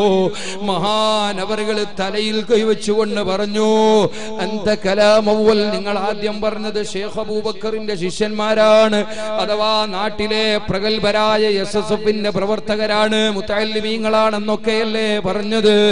ഷേഖ് അബൂബക്കറിന്റെ ശിഷ്യന്മാർക്ക് ഈ വേഷമുണ്ടോ? അതുകൊണ്ട് ഇമാമത്ത് അഥവാ തലേക്കെട്ട് ലാസിമാണ്. ഉടനെ റൂമിലേക്ക് പോയിട്ട് നല്ല ഖമീസും തലേക്കെട്ടുമായിട്ട് പോയപ്പോ അൽഹംദുലില്ലാ സന്തോഷമായി. ആരാണ് ഈ ശൈഖ് അബൂബക്കർ? പരിചയമില്ലാത്തവരുണ്ടോ? സുൽത്താനുൽ ഉലമയാണ് കേട്ടോ. ജീവിതത്തിന്റെ അനുഭവങ്ങൾ പറഞ്ഞാൽ ധാരാളമുണ്ട്. ഞാൻ ഈ വിഷയമൊക്കെ പറഞ്ഞത് എന്താണ്? ചെറുപ്പക്കാരെ, ദലായിലുൽ ഖൈറാത്ത് ചൊല്ലുന്നവരാകണോ? ഹദ്ദാദ് പതിവാക്കുന്നവരാകണോ? അബ്ദുല്ലാഹിൽ ഹദ്ദാദ് തങ്ങളുടെ മകൻ മഹാനവറുകളോട് ചോദിച്ചു, ഉപ്പാ, ഹദ്ദാദിൽ എല്ലാ ദിക്റും 3 പ്രാവശ്യമാണല്ലോ, അവസാനത്തെ ദിക്റെന്തേ? അസ്തഗ്ഫിറുല്ലാഹ ചൊല്ലി, അസ്തഗ്ഫിറുല്ലാഹ റബ്ബൽ ബറായാ വഅസ്തഗ്ഫിറുല്ലാഹ മിനൽ ഖതായാ. എല്ലാ ദിക്റും 3 തവണയാണ്. അവസാനത്തെ ദിക്റെന്തേ? 4 തവണ മകൻ വാപ്പയോട് ചോദിച്ചപ്പോ വാപ്പ പറഞ്ഞു, മോനെ, ഒരു മനുഷ്യന്റെ തെറ്റ് ചെയ്യുന്നത് 4 കോലത്തിലാണ്. അഥവാ ഒന്നിക്കല്ലവൻ പകലാണ് തെറ്റ് ചെയ്യുക, അല്ലെങ്കിൽ രാത്രിയാണ് തെറ്റ് ചെയ്യുക, അല്ലെങ്കിൽ രഹസ്യമായിട്ടാണ് തെറ്റ് ചെയ്യുക, അല്ലെങ്കിൽ പരസ്യമായിട്ടാണ് തെറ്റ് ചെയ്യുക. ഈ 4 കോലത്തിലാണ് അവനിക്ക് തെറ്റ് വരുന്നത്. അത് 4 കോലത്തിലുമുള്ള തെറ്റ് അല്ലാഹ് അവനിക്ക് ഈ 4 വാക്കിലൂടെ പുറത്തു കൊടുക്കാനാണ്. ആ വലിയ മഹാനുഭാവന്റെ ഇൽമെന്താണ്? ഓ മുസ്ലിമീങ്ങളെ, ഞാൻ പറഞ്ഞു വരുന്നത് അമ്പിയാക്കൾ മുഴുവനും ഇസ്തിഗ്ഫാർ ചൊല്ലിയവരാണ്. ഖാതിമുൻ നബിയനായ അഷ്റഫുൽ ഖൽഖ് മുഹമ്മദ് മുസ്തഫ സ്വല്ലല്ലാഹു അലൈഹി വസല്ലമ ഒരു ദിവസം 70 തവണ എന്തായാലും ഇസ്തിഗ്ഫാർ ചൊല്ലു. 100 തവണ ധാരാളം ചൊല്ലിയ ദിവസങ്ങളുണ്ട്. അവിടുന്ന് തെറ്റ് ചെയ്തത് കൊണ്ടല്ല. ഇസ്തിഗ്ഫാറിന്റെ പ്രത്യേകത പാപമോചനം മാത്രമല്ല. ഇസ്തിഗ്ഫാർ ആര് വർദ്ധിപ്പിക്കുന്നുവോ, അഥവാ ഹദ്ദാദിൽ ചൊല്ലുന്ന ഇസ്തിഗ്ഫാർ നിങ്ങൾ കണ്ടില്ലേ? നിസ്കാരത്തിന്റെ ശേഷം 3 ഇസ്തിഗ്ഫാർ ചൊല്ലാനില്ലേ? അതുപോലെ തന്നെ ഓരോ ദിവസവും എത്രയോ ഇസ്തിഗ്ഫാർ നമ്മൾ ചൊല്ലുകയാണ്. ഒന്ന് അതിനോടൊരു ആത്മാർത്ഥത, ഒന്ന് അതിനെ ഒന്ന് ശ്രദ്ധിച്ചുകൊണ്ട് ചൊല്ലുക. ആ സമയത്ത് കൂലി ആഗ്രഹിച്ചുകൊണ്ട് ചൊല്ലിയാൽ പാപമോചനത്തിനപ്പുറത്ത് ഹബീബായ തങ്ങൾ തെറ്റ് ചെയ്യാതെ 100 പ്രാവശ്യം ഇസ്തിഗ്ഫാർ ചൊല്ലിയത്. ഇസ്തിഗ്ഫാറിന്റെ ഗുണം പഠിപ്പിക്കുന്ന മഹാന്മാർ അവിടത്തെ ശറഫാക്കപ്പെട്ട നാവിൽ വന്ന ഹദീസുകളിൽ പറയപ്പെടുന്നത് എന്താണ്? ഒരാൾ ഇസ്തിഗ്ഫാർ വർദ്ധിപ്പിച്ചാൽ വജദത്തുല്ലാഹ ഖൈറൻ കസീറാ, ധാരാളം നന്മ അയാൾക്ക് കിട്ടോ. എത്രയോ ആഫത്തിൽ നിന്ന് അദ്ദേഹത്തിന് ബദാ വലിയ നിലക്ക് പരിചയാണ് കേട്ടോ. അതുകൊണ്ടല്ലേ മുഹമ്മദുർ റസൂലുള്ളാഹി സ്വല്ലല്ലാഹു അലൈഹി വസല്ലമ തങ്ങൾ പറഞ്ഞില്ലേ, നിന്റെ ശരീരത്തിലെ ഓരോ അവയവത്തിന് ദിക്റുണ്ട്. നീ രാവിലെ എഴുന്നേറ്റുകൊണ്ട് നിന്റെ കണ്ണാടിയുടെ മുമ്പിൽ നിന്നിട്ട് നീ കണ്ണാടി നോക്കിയാൽ ആ കണ്ണാടി നോക്കുമ്പോ നീ കാണുന്നത് നിന്റെ മുഖമാണ്. അപ്പൊ നിന്റെ മുഖത്തിന്റെ ഭംഗി കണ്ട് നീ സന്തോഷിക്കുകയാണ്. അൽഹംദുലില്ലാ, എന്തൊരു സന്തോഷമാണ്! അല്ലാഹ് നമുക്ക് സുന്ദരമായ മുഖം തന്നുവല്ലോ. ആ മുഖം നമ്മളെ കണ്ണാടിയിലൂടെ കാണുമ്പോ അല്ലാഹുവിനെ അറിയാതെ അങ്ങ് സ്തുതിക്കുന്നു. അത് മുഖത്തിന്റെ ദിക്റാണ്. അല്ലാഹുമ്മ ഹസ്സിൻ ഖുലുഖി കമാ ഹസ്സൻത ഖിൽഖി. അല്ലാഹുവേ, നീ എന്റെ ശരീരം നന്നാക്കിയതുപോലെ, എന്റെ സൃഷ്ടിപ്പ് നന്നാക്കിയതുപോലെ എന്റെ സ്വഭാവം നന്നാക്കണമല്ലോ. ഇമാം ഗസാലി തങ്ങൾ പറഞ്ഞു, മുഖം മനസ്സിന്റെ കണ്ണാടിയാ. ഒരാളുടെ മനസ്സിന്റെ ആ ചിന്തയുടെ പ്രതിധ്വനി, അദ്ദേഹത്തിന്റെ അടയാളം ആളുകളുടെ മുഖത്ത് കാണാം. അതാണ് ഞാൻ ഓർത്തു പോകുന്നു, കുറ്റപ്പെടുത്തുന്നത് കൂടുതലായി പോന്നൊന്നും ചിന്തിക്കണ്ട. വഹാബികളായ ആളുകൾ, ബിദഅത്തിന്റെ ആളുകൾ, അവര് കടുത്ത കപട വിശ്വാസികള്. ഖുർആൻ പറഞ്ഞതാണ്, പറഞ്ഞല്ലോ. എന്താണ് ഖുർആൻ പറഞ്ഞത്? വിശദീകരിക്കാൻ സമയമില്ല, എന്റെ സമയം എടുത്തു. ഇനി 10 മിനിറ്റ് കൂടിയ 1/4 മണിക്കൂർ കൊണ്ട് ഇൻഷാ അല്ലാഹ് എന്റെ വാക്കുകൾ ഞാൻ അവസാനിപ്പിക്കും. ഖുർആൻ പറഞ്ഞു, നബിയേ, ഇദാ ജാഅകൽ മുനാഫിഖൂന ഖാലൂ നശ്ഹദു ഇന്നക ലറസൂലുള്ളാഹ്. മുനാഫിഖുകൾ, കപട വിശ്വാസികൾ അങ്ങയുടെ സമീപത്ത് വന്നാൽ അവിടത്തെ നിങ്ങളോട് പറയും അങ്ങ് അല്ലാഹുവിന്റെ റസൂലാണെന്ന് അവർ വിശ്വസിക്കൂ, ലാ ഇലാഹ ഇല്ലല്ലാഹ് മുഹമ്മദ് റസൂലുള്ളാഹ് അവർ പറയും. പക്ഷേ അല്ലാഹു യഅലമു ഇന്നൽ മുനാഫിഖീന ലകാദിബൂൻ, കപട വിശ്വാസികൾ അവർ കള്ളന്മാരാണ്, അവരുടെ ഖൽബിൽ യാതൊരു വിശ്വാസവുമില്ല. നബിയെ, അത് അറിയുന്നവൻ നന്നായിട്ട് അല്ലാഹുവിനിക്ക് അറിയാം. അപ്പോൾ മുത്തുനബിയുടെ മനസ്സിൽ എങ്ങനെയാണ് റബ്ബേ കോലക്കൂട്ടരെ തിരിച്ചറിയേണ്ടത്? അതിന് വല്ല പണിയൊന്നുമില്ല. ഇദാ ഖീല ലഹും, അവരെ വിളിക്കപ്പെട്ടാൽ തആലൂ, നിങ്ങൾ വരൂ, യസ്തഗ്ഫിർ ലക്കും റസൂലുള്ളാഹ്, നിങ്ങൾ അതാ ഈ സ്ഥലത്തിന്റെ പേരെന്താ? കൽക്കട്ട, സോറി, മഞ്ഞനാടി തന്നെയാണ് എന്റെ മനസ്സിലുള്ളത്. മഞ്ഞനാടിന്റെ ഇപ്പുറത്താണ്, മഞ്ഞനാടി മുമ്പ് പ്രസംഗിച്ച സ്ഥലമാണ്. മഞ്ഞനാടിയിലെ കൽക്കട്ടയിലെ ഇല്യാസ് പള്ളിയുടെ മുമ്പിൽ 4-5 ദിവസം അതാ ബദറു സാദാത്ത് തങ്ങളുടെ നേതൃത്വത്തിൽ ഒരുപാട് സാദാത്തുക്കൾ വന്നിട്ട് ദിക്ർ ഹൽഖ നടത്തുന്നുണ്ട്, മജ്ലിസ് നടത്തുന്നുണ്ട്. അവിടെ എന്താ നടക്കുന്നത്? യസ്തഗ്ഫിർ ലക്കും റസൂലുള്ളാഹ്, മദീനയിലെ രാജകുമാരനായ മുത്തുമാണിക്കല്ലായ സാദിഖുൽ മസ്തൂഖായ റഹ്മത്തുൽ ലിൽ ആലമീനായ മുഹമ്മദുർ റസൂലുള്ളാഹ് സ്വല്ലല്ലാഹു അലൈഹി വസല്ലം തങ്ങളുടെ പേരിൽ സ്വലാത്ത് ചൊല്ലുകയാണ്, അല്ലാഹുവിനെ ദിക്ർ ചൊല്ലുകയാണ്. എന്നിട്ടോ തങ്ങളോട് റെക്കമെൻഡ് ആവശ്യപ്പെടുകയാണ്, തങ്ങളെ അവിടുത്തെ പേരിൽ ഞങ്ങൾ സ്വലാത്ത് ചൊല്ലുന്നു, സലാം ചൊല്ലുന്നു. അവിടെ നിന്ന് ആരുമില്ലാത്ത മഹ്ശറ ലോകത്തിന്റെ കൈയൊന്ന് പിടിക്കണമെന്ന في القيامة مشفقا واهلنا إن ضاعا سيدي خير النبي جل الصلاة على النبي والسلام على الرسول الشفيع الأبطحي والحبيب العربي. اللهم صل وسلم ഹബീബായ തങ്ങളെ അവിടുത്തെ റെക്കമെൻഡ് ആവശ്യപ്പെടുകയാണ്. സവാദ് ബിൻ ഖാലിബ് റളിയല്ലാഹു അൻഹു സ്വഹാബി മുത്തുനബിയുടെ കൈയും പിടിച്ചുകൊണ്ട് പറഞ്ഞ വാക്കാണ്, അവിടുത്തെ ശഫാഅത്ത് എനിക്ക് ആവശ്യമാണ്. യാ റസൂലല്ലാഹി ഇശ്ഫഇ ലനാ യാ ഹബീബല്ലാഹി യൗമ ലാ ദു ശഫാഅത്തി. ആരും റെക്കമെൻഡ് ചെയ്താൽ സ്വീകരിക്കപ്പെടാത്തൊരു ദിവസം അന്ന് അവിടുത്തെ ശഫാഅത്ത് വേണോന്ന് സ്വഹാബത്ത് പറഞ്ഞിട്ടുണ്ട്. അതുകൊണ്ട് ആമിനു കമാ ആമനൻ നാസ്, സ്വഹാബത്ത് വിശ്വസിച്ചതുപോലെ നിങ്ങൾ വിശ്വസിക്കണമെന്ന് ഖാലല്ലാഹു അസ്സ വജൽ. അല്ലാഹു നമ്മളെ ആ കൂട്ടത്തിൽ ഉൾപ്പെടുത്തട്ടെ. അതിലേക്ക് വഇദാ ഖീല ലഹും തആലൂ യസ്തഗ്ഫിർ ലക്കും റസൂലുള്ളാഹ്, അതാ കൽക്കട്ട പള്ളിയുടെ മുമ്പിൽ സ്വലാത്ത് മജ്ലിസ് നടക്കുകയാണ്. അവിടത്തേക്ക് നിങ്ങൾ വരൂ. അവിടെ വെച്ചുകൊണ്ട് മുത്തുനബിയോട് നമ്മൾക്ക് റെക്കമെൻഡ് ചെയ്യാം, മുത്തുനബിയോട് നമ്മൾ മുത്തുനബിയെ വിളിക്കാം. ആ മുത്തുനബിയെ വിളിക്കുമ്പോ അവിടെ നിന്ന് റെക്കമെൻഡ് ചെയ്യോ. അതുകൊണ്ട് നമ്മൾ രക്ഷപ്പെടുമെന്ന് പറഞ്ഞാൽ ഓ പ്രിയപ്പെട്ട കൂട്ടുകാരാ, ഖുർആൻ പറയുന്നു അവര് വരൂല. നബിയെ അവര് തലതാറ്റി കളയോ. വേറെ നിങ്ങൾ എന്ത് പറഞ്ഞാലും അവര് സ്വീകരിച്ചോ ഇല്ലയോ നല്ല വിഷയോ.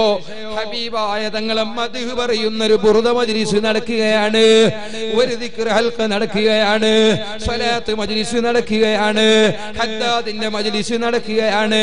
ഒന്ന് പോകാന്ന് പറഞ്ഞാൽ അവര് തലതാറ്റി കളയും നബിയേ. അതുകൊണ്ട് അവരെ ഖൽബിൽ വിശ്വാസമില്ല, അവര് കപടന്മാരാണ്, അവര് മുനാഫിഖുകളാണ്. എന്നിട്ട് അല്ലാഹ് നിർത്തിയോ? വഹും യസ്തക്ബിറൂ, അവരെ അതിൽ നിന്ന് പിന്തിരിപ്പിച്ചത് എന്താണ്? ആ മജ്ലിസിലേക്ക് വരുന്നതിൽ നിന്ന് അവരെ തലതാഴ്ത്തിപ്പിച്ച ഘടകമേതാണ്? അവരെ ഖൽബിൽ കിബ്റാണ് നബിയേ. കിബ്ർ എന്ന് പറഞ്ഞാ വലിയോരിങ്ങനെ ഉണ്ടയായിട്ട് കാണുന്ന സാധനമല്ല. കിബ്ർ എന്ന് പറഞ്ഞാൽ തങ്ങൾ തന്നെ നേരിട്ട് പറഞ്ഞു തന്നിട്ടുണ്ട്.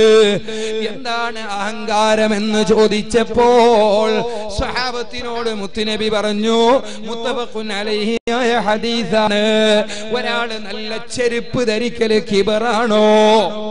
ഒരാൾക്ക് നല്ല ചെരുപ്പ്, മാഷാ അല്ലാഹ്, മദീനത്ത് പോയപ്പോ ഒരു നല്ല ചെറുപ്പക്കാരൻ നല്ലൊരു ചെരുപ്പുമായി തന്നു. നാട്ടിൽ 1500 രൂപയുണ്ട്. ആ ചെരുപ്പ് ധരിക്കൽ അഹങ്കാരമാണോ? അതാ ദുബായി പോയപ്പോ ഒരാൾ നല്ലൊരു കന്തൂറ വാങ്ങിയിട്ട് അടുപ്പിച്ചു തന്നു. അത് ധരിക്കൽ കിബറാണോ? നാട്ടിൽ 2-3000 രൂപ കൊടുക്കേണ്ടി വരുമോ? മുത്തുനബി പറയുന്നു, ഇല്ല ഇല്ല, ഞാനിപ്പോ ഭക്ഷണം കഴിക്കാൻ വേണ്ടി പോയ ചെറിയ വീടാണ്, റബ്ബേ നീ ബർക്കത്ത് ചെയ്യണം റഹ്മാനെ. അയാൾ ഒരു ചെറിയ പുര കെട്ടുന്നുണ്ട് എന്ന്. അപ്പൊ ഇവിടുത്തെ ഖത്തീബ് ഉസ്താദ് എന്നോട് പറഞ്ഞു, ചെറിയവരല്ല വലിയവരെയാണ്. അവസാനം പോയി നോക്കുമ്പോ നല്ല 2 നിലയുള്ള പുരയാണ്. മാഷാ അല്ലാഹ്, അല്ലാഹു ബർക്കത്ത് ചെയ്യട്ടെ. എന്നെ ഇങ്ങോട്ട് കൊണ്ടുവന്ന സഹോദരൻ നല്ല സുന്ദരമായ കാറ്. അങ്ങനെ ഒരാൾക്ക് നല്ല പുരയുണ്ടാകല് കിബറാണോ? ഒരാൾക്ക് നല്ല വാഹനം ഉണ്ടാകല് കിബറാണോ? ഇവർ ഇതൊക്കെയാണ് എന്ന് പറഞ്ഞു നടക്കാൻ നോക്കി. കാരണം AP ഉസ്താദൊക്കെ പോകുന്ന വലിയ പവറുള്ള വണ്ടിയിലാണ്. സുബ്ഹാനല്ലാഹ്, 14 മുമ്പ് ലോകത്തിന്റെ നേതാവ് പറഞ്ഞു, ഒരാൾ നല്ല വാഹനത്തിൽ പോലും കിബറല്ല. അല്ല അല്ല, ഹബീബായ തങ്ങൾ പ്രഖ്യാപിച്ചു, മറിച്ച് കിബർ എന്ന് പറഞ്ഞാൽ ബതറുൽ ഹഖീ വഗംതുൻ നാസ്. അഹങ്കാരം എന്ന് പറയൂലേ നമ്മളെ കന്നഡ ഭാഷയിൽ, അഹങ്കാരം. ആ അഹങ്കാരം എന്ന് പറയുന്നത് ബതറുൽ ഹഖീ വഗംതുൻ നാസ്, സത്യമാണെന്ന് 100% അറിഞ്ഞിട്ടും അത് അംഗീകരിക്കാനുള്ള മനസ്സില്ല. ഏത് വിഷയമാണെങ്കിലും സത്യമാണെന്ന് അറിഞ്ഞിട്ട് അയാൾ അത് അംഗീകരിക്കുന്നില്ല. അതാണ് കിബ്ർ. ആ ഒരു ചിന്തയാണ് അഹങ്കാരം.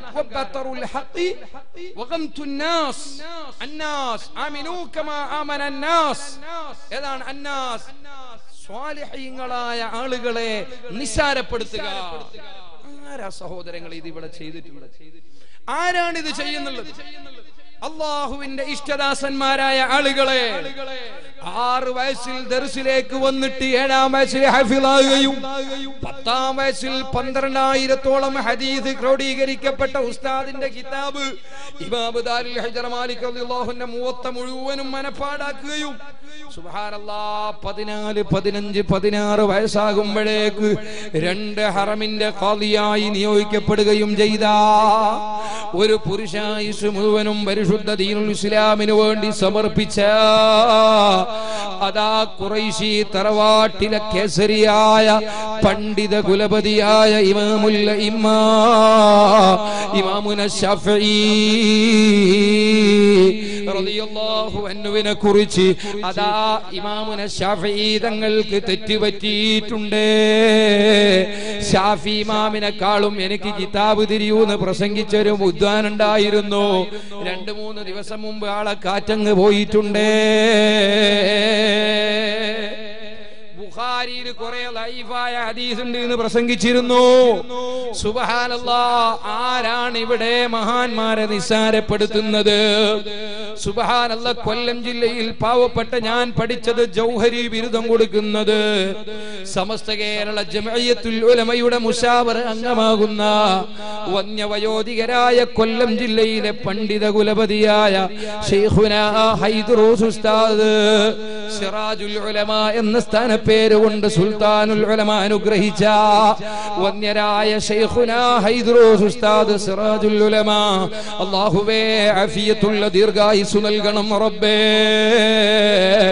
അവരുടെ നേതൃത്വത്തിലായി സംസ്ഥാന SYSന്റെ ഉപാധ്യക്ഷരായ ക്ഷേമനിധി പ്രസിഡന്റായ ഡോക്ടർ മുഹമ്മദ് കുഞ്ഞി സഖാഫി ഉസ്താദ്, ജനറൽ സെക്രട്ടറിയായ ഡോക്ടർ ഫാറൂഖ് നഈമി ഉസ്താദ് എന്ന അഖിലേന്ത്യാ SSFന്റെ ഉപാധ്യക്ഷരായ കേരള സ്റ്റേറ്റിന്റെ പ്രസിഡന്റായ ബഹുമാനപ്പെട്ട ഫാറൂഖ് നഈമി ഉസ്താദ്, ഡയറക്ടറായ ഖാദിസിയ എന്ന സ്ഥാപനത്തിന്റെ ഒരു ചെറിയ പ്രൊഡക്റ്റാണ് പാവപ്പെട്ട എരുമാട്ടുകാരനായ ഞാൻ.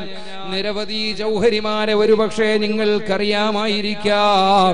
അല്ലാഹു നമ്മുടെ പണ്ഡിതന്മാർക്ക് സ്ഥാപനങ്ങൾക്കൊക്കെ റഹ്മത്ത് ചെയ്യട്ടെ. ആ സ്ഥാപനത്തിൽ പഠിച്ചു വരുന്ന ആ സ്ഥാപനം ഉൾപ്പെടെയുള്ള സുന്നത്ത് ജമാഅത്തിന്റെ സ്ഥാപനങ്ങൾ അല്ലാഹു എല്ലാം ഇസ്സത്തിലാക്കട്ടെ. വരുന്ന വഴിയിലാണ് ശറഫുൽ ഉലമയുടെ കരങ്ങളാൽ പടുത്തുയർത്തപ്പെട്ട അൽ-മദീന എന്ന സ്ഥാപനം കാണാൻ സാധിച്ചു. അൽഹംദുലില്ലാഹ്. അല്ലാഹു ബറക്കത്ത് ചെയ്യട്ടെ.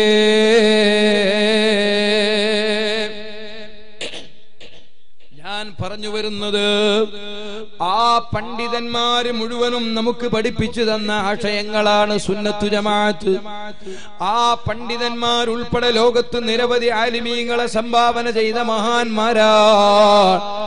അതേ ശാഫിഈ ഇമാം റളിയല്ലാഹു അൻഹുവിനെ പോലെയുള്ള പണ്ഡിതന്മാർ, ആ പണ്ഡിതന്മാരെ നിസ്സാരപ്പെടുത്തി സംസാരിക്കുന്നവർ, ആ പണ്ഡിതന്മാരെ തള്ളിപ്പറയുന്നവർ, അവരെ കുറിച്ചാണ് ബതറുൽ ഹഖീ വഗംതുൻ നാസ്. സ്വാലിഹീങ്ങളെ തള്ളുന്ന പരിപാടിയാണ് അഹങ്കാരം. അതുകൊണ്ട് തന്നെ വഹും യസ്തക്ബിറൂൻ, അവർ കിബ്റന്മാരാണ് നബിയെ, അഹങ്കാരികളാണ്. അവരെ വലയിൽ പെട്ടുപോകണ്ട. ഞാൻ പറഞ്ഞു വന്നത് മനസ്സിന്റെ കണ്ണാടിയാണ് മുഖം. വഹാബികളുടെ മുഖം നിങ്ങൾ നോക്കൂ. നമ്മുടെ നാട്ടിൽ അവർക്ക് പറയാം മുക്കാഘണ്ടേന്നൽ. ഈ മുക്കാഘണ്ടകളായ ആളുകളെ മുഖം തന്നെ നിങ്ങൾ നോക്കൂ. അവരുടെ മുഖത്തിന്റെ അടയാളം ഒരു പ്രത്യേകമായ രീതിയിൽ ഞാൻ അവരെ വ്യക്തിപരമായി ആക്ഷേപിക്കുകയല്ല, മറിച്ച് പരിശുദ്ധരായ ഹബീബ് തങ്ങൾ പറഞ്ഞു, മനസ്സ് നന്നായാൽ ആ മനസ്സിന്റെ ഈമാനിന്റെ പ്രഭ എത്ര കറുത്ത മനുഷ്യനാണെങ്കിലും ശരി, ആ മുഖത്ത് ഒരു പ്രൗഢമായ ഒരു പ്രസന്നതയുണ്ടാകും. ദിക്റ് ചൊല്ലുന്ന ദാക്കിരീങ്ങളെ എടുത്ത് നോക്കൂ. ഹദ്ദാദ് തങ്ങളെ കറാമത്തും ബറക്കത്തും ഒന്നും ഞാനിപ്പോൾ പറയുന്നില്ല, സമയമായി പോയി. അബ്ദുല്ലാഹിൽ ഹദ്ദാദ് റളിയല്ലാഹു അൻഹു ദിക്റിനെ പ്രൊഡക്റ്റ് ചെയ്തവരാണ്. ധാരാളം ദിക്ർ ലോകത്ത് പഠിപ്പിച്ചവരാണ്. ഇന്ന് എല്ലാ പള്ളികളിലും ഹദ്ദാദ് തങ്ങളുടെ ദിക്റുണ്ട്, റാത്തീബുണ്ട്. അബ്ദുൽ ഖാദിർ ജീലാനി റളിയല്ലാഹു അൻഹു ദിക്റിനെ പ്രോത്സാഹനം ചെയ്ത മഹാനാണ്. അല്ലാഹു ഹാദിരി, അല്ലാഹു നാദിരി, അല്ലാഹു ഷാഹിദി, അല്ലാഹു മഈ. അതായിരുന്നു അവിടുന്ന് ലോകത്തോട് പഠിപ്പിച്ചത്. ഏത് വലിയും ഇവിടെ ദിക്ർ പഠിപ്പിക്കുന്നത് തൗഹീദ് സ്ഥാപിക്കാനാണ്. അതേ ദിക്ർ ഹൽഖകളിലൂടെ തൗഹീദിന്റെ പ്രവർത്തനങ്ങൾ നടത്താനാണ്, ബിദ്അത്തിനെ നിർമാർജനം ചെയ്യാനാണ്. അതാണ് ശൈഖ് റിഫായി റളിയല്ലാഹു അൻഹു ആയാലും അതുപോലെ ഉള്ളാളത്തെ മുഹമ്മദ് ശരീഫ് തങ്ങളായാലും ഖദ്ദസല്ലാഹു സിർറഹുൽ അസീസ്. ഇൻഷാ അല്ലാഹ് കൂട്ടത്ത് പറയട്ടെ, എന്റെ നാട് എരുമാടാണ്. ഈ വരുന്ന മാർച്ച് 2-ാം തീയതിയാണ് ശൈഖുനാ ഖുതുബുസ്സമാൻ സൂഫി ഷഹീദ് റളിയല്ലാഹു അൻഹു, സയ്യിദുനാ ഹസൻ സഖാഫ് റളിയല്ലാഹു അൻഹു ഉൾപ്പെടെയുള്ള മഹാന്മാരെ ഉറൂസ് നടക്കുന്നത്. നിങ്ങൾ എല്ലാവരെയും മാർച്ച് 2 മുതൽ 10 വരെ നടക്കുന്ന നിരവധി മഹാന്മാരായ പണ്ഡിതന്മാരെ സാദാത്തുക്കളെ സംബന്ധിക്കുന്ന എരുമാട്ടിലെ ഉറൂസിന് നിങ്ങൾ വരണമെന്ന് ഓർമ്മപ്പെടുത്തുന്നു. നിങ്ങളെ പ്രത്യേകം ക്ഷണിക്കുന്നു. അല്ലാഹു നമുക്ക് തൗഫീഖ് നൽകുമാറാകട്ടെ. അപ്പൊ ഇൻഷാ അല്ലാഹ് ഞാൻ പറഞ്ഞു വരുന്നത് മുഖത്തിന്റെ ദിക്റാണ് കണ്ണാടി നോക്കുമ്പോ ചൊല്ലുന്നത്. അതുപോലെ തന്നെ കണ്ണിന് സുർമയിടുമ്പോൾ, കാലുകൊണ്ട് നടക്കുമ്പോ ബിസ്മില്ലാഹി തവക്കൽതു അലല്ലാഹ് എന്ന് പറഞ്ഞിട്ട് വീട്ടിൽ നിന്ന് ഇറങ്ങണോ. എല്ലാ സ്ഥലത്തും ദിക്റാണുള്ളത്. അതുകൊണ്ട് ദിക്റിലൂടെ അല്ലാതെ മനസ്സ് നന്നാകുകയില്ല. ഹസ്സിനൂ അസ്വാതകും ബിദിക്രില്ലാഹ്, അല്ലാഹുവിന്റെ ദിക്ർ കൊണ്ട് നിങ്ങളെ ശബ്ദത്തെ നിങ്ങൾ നന്നാക്കുക. ഹസ്സിനൂ അസ്വാതകും ബിൽ ഖുർആൻ, ഏറ്റവും നല്ല ശബ്ദം അല്ലാഹുവിന് ഇഷ്ടമുള്ളത് ഖുർആൻ ഓതുന്ന ശബ്ദമാണ്. ഖുർആൻ ഓത്താണ് ഏറ്റവും വലിയ ദിക്ർ. ആ ദിക്ർ അഫ്ളലായത് നിസ്കാരത്തിലാണ്. അഖിമിസ്സലാത്ത ലിദിക്രി, അതുകൊണ്ട് നിസ്കാരം എന്റെ സ്മരണ നിലനിർത്താൻ വേണ്ടി നിങ്ങൾ നിലനിർത്തണോ. ഇങ്ങനെ തുടങ്ങി നൂറുകണക്കിന് ആയിരക്കണക്കിന് മഹത്വമാണ് പറയുന്നത്. അവസാനമായി പറയട്ടെ, അബ്ദുല്ലാഹിൽ ഹദ്ദാദ് തങ്ങൾ ഈ ലോകത്തോട് വിട പറയുമ്പോൾ അതാ ഉളുവെടുത്തുകൊണ്ട് കിടന്നുകൊണ്ട് ചൊല്ലാൻ തുടങ്ങി. ഏത് ദിക്റാണ്? അതാ നിരവധി ദിക്റുകൾ ചൊല്ലിയിട്ട് അവസാനം ഫഅലം അന്നഹു ലാ ഇലാഹ ഇല്ലല്ലാഹ് ചൊല്ല്, ലാ ഇലാഹ ഇല്ലല്ലാഹ്. അതിന്റെ മുമ്പ് ഒരുപാട് ദിക്റുകളുണ്ട്, തസ്ബീഹുകളുണ്ട്. എല്ലാം വലിയ വലിയ പ്രതിഫലമുള്ളത്. ഖഫീഫത്താനി ഫിൽ ലിസാൻ ثقيلتان في الميزان حبيبتان إلى الرحمن سبحان الله وبحمده سبحان الله العظيم. അതാ വലിയ ദിക്റാണ്. ഇമാം ജൗസി തങ്ങൾ ഇബ്നുൽ ജൗസി ബുസ്താനിൽ അടയാളപ്പെടുത്തിയില്ലേ, സിറാത്ത് പാലം വിട്ടുകിടക്കുമ്പോ ആ സിറാത്ത് പാലം ആടാൻ തുടങ്ങൂ. അപ്പൊ വലത്തോട്ടും ഇടത്തോട്ടും തെറ്റി വീഴുന്നതിന് അതാ രണ്ട് കാവൽക്കാര് നിങ്ങൾക്കുണ്ടാകും.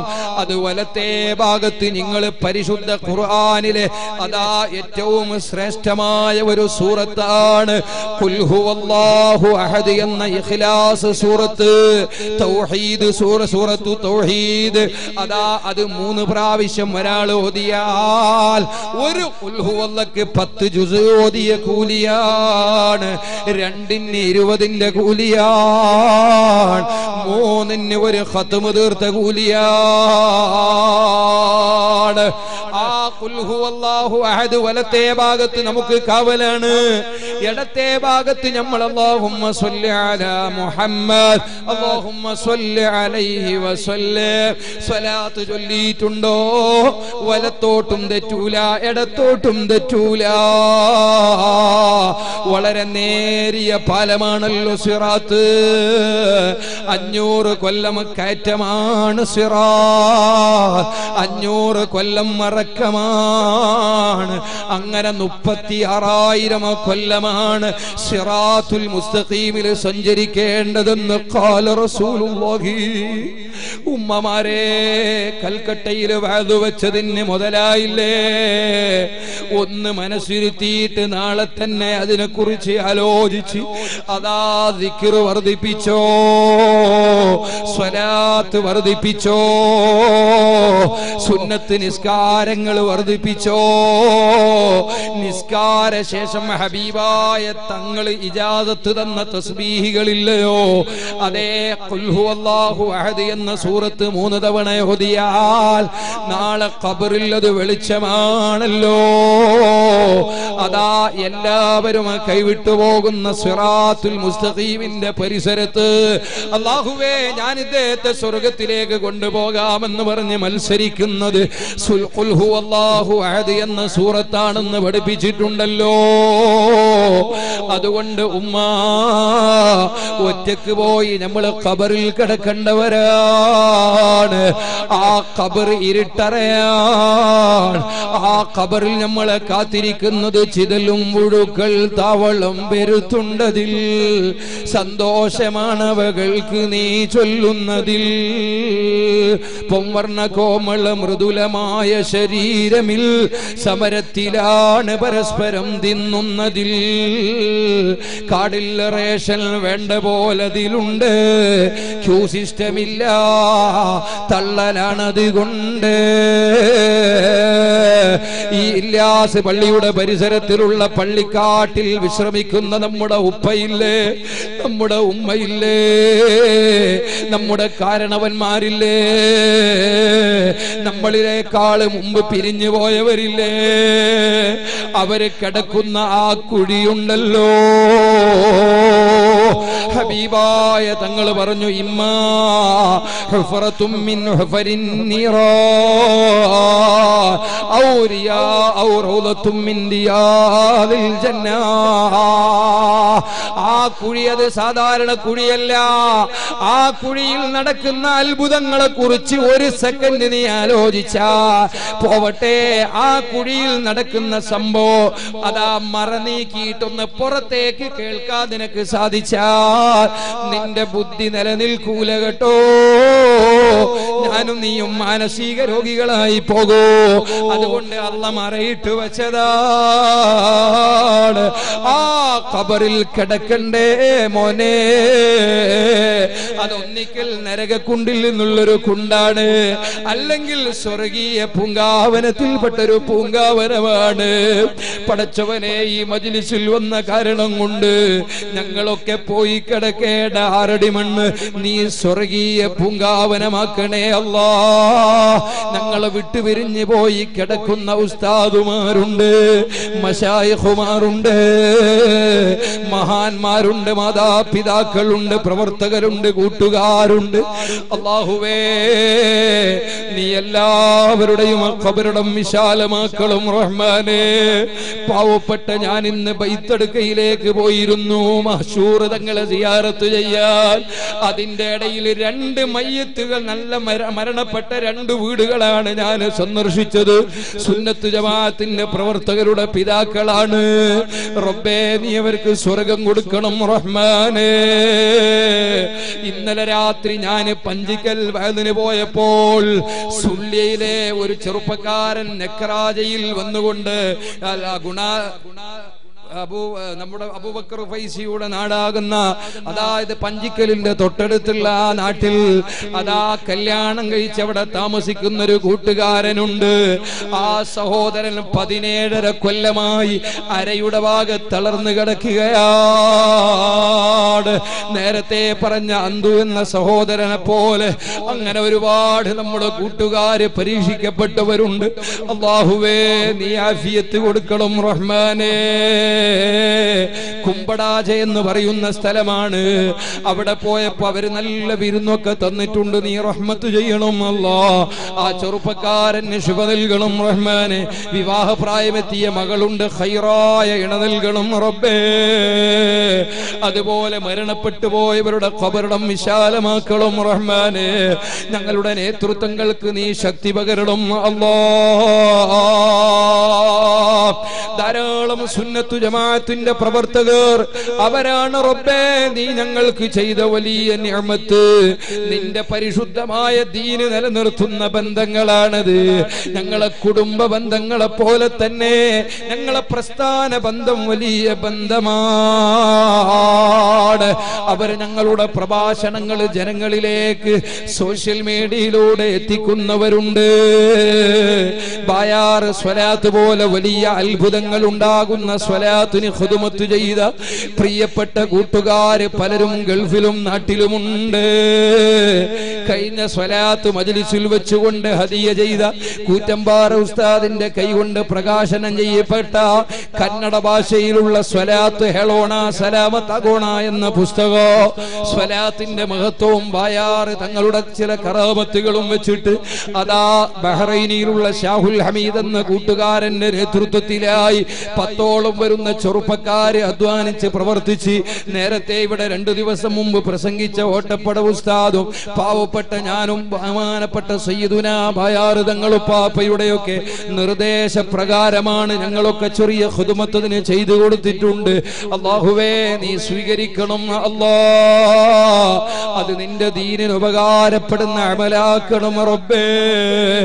നിന്റെ ഹബീബായ സ്വല്ലല്ലാഹു അലൈഹി വസല്ലമ തങ്ങൾക്ക് വേണ്ടി അതാ ജീവൻ ബലിയർപ്പിക്കാൻ തയ്യാറായ സ്വഹാബി, അവിടത്തേക്ക് നേരെ ചീറിപ്പാഞ്ഞു വരുന്ന അമ്പുകളെ കൈകൊണ്ട് തടുത്ത ചെയ്തു വിരുദ്ധ തന്നെ പോലെയുള്ള അതാ മഹാന്മാർ അവർ അതാ പറന്നു കളിക്കുന്ന സ്വർഗം ഞങ്ങൾ സ്വപ്നം കാണുകയാണ് റബ്ബേ. അല്ലാഹുവേ നീ അവരോടൊന്നിച്ച് സ്വർഗം തരണേ അല്ലാ. നിന്റെ ഹബീബായ സ്വല്ലല്ലാഹു അലൈഹി വസല്ലമ തങ്ങളെ ഒന്ന് കാണാൻ ഞങ്ങൾക്ക് ഭാഗ്യം തരണം റഹ്മാനേ. ഞങ്ങളുടെ എല്ലാ വിഷമങ്ങളും പ്രയാസങ്ങളും നീ തീർക്കണം റഹ്മാനെ. ഇവിടെ ഒരുമിച്ച് കൂടിയ മുഅ്മിനീങ്ങളോട് ദുആ കൊണ്ട് വസിയത്ത് ചെയ്യുകയാണ്. ധാരാളം പ്രശ്നങ്ങളും പ്രയാസങ്ങളും നമ്മളെ മുമ്പിലുണ്ട്. ഒരുപാട് വെല്ലുവിളികൾ നമ്മുടെ മുമ്പിലുണ്ട്. എല്ലാം പടച്ചവന്റെ ദീനിനു വേണ്ടി ത്യാഗം ചെയ്ത് സഹിച്ചുകൊണ്ട് മുന്നോട്ട് പോകാൻ റബ്ബേ നീ ഞങ്ങൾക്ക് ഭാഗ്യം തരണം റഹ്മാനേ.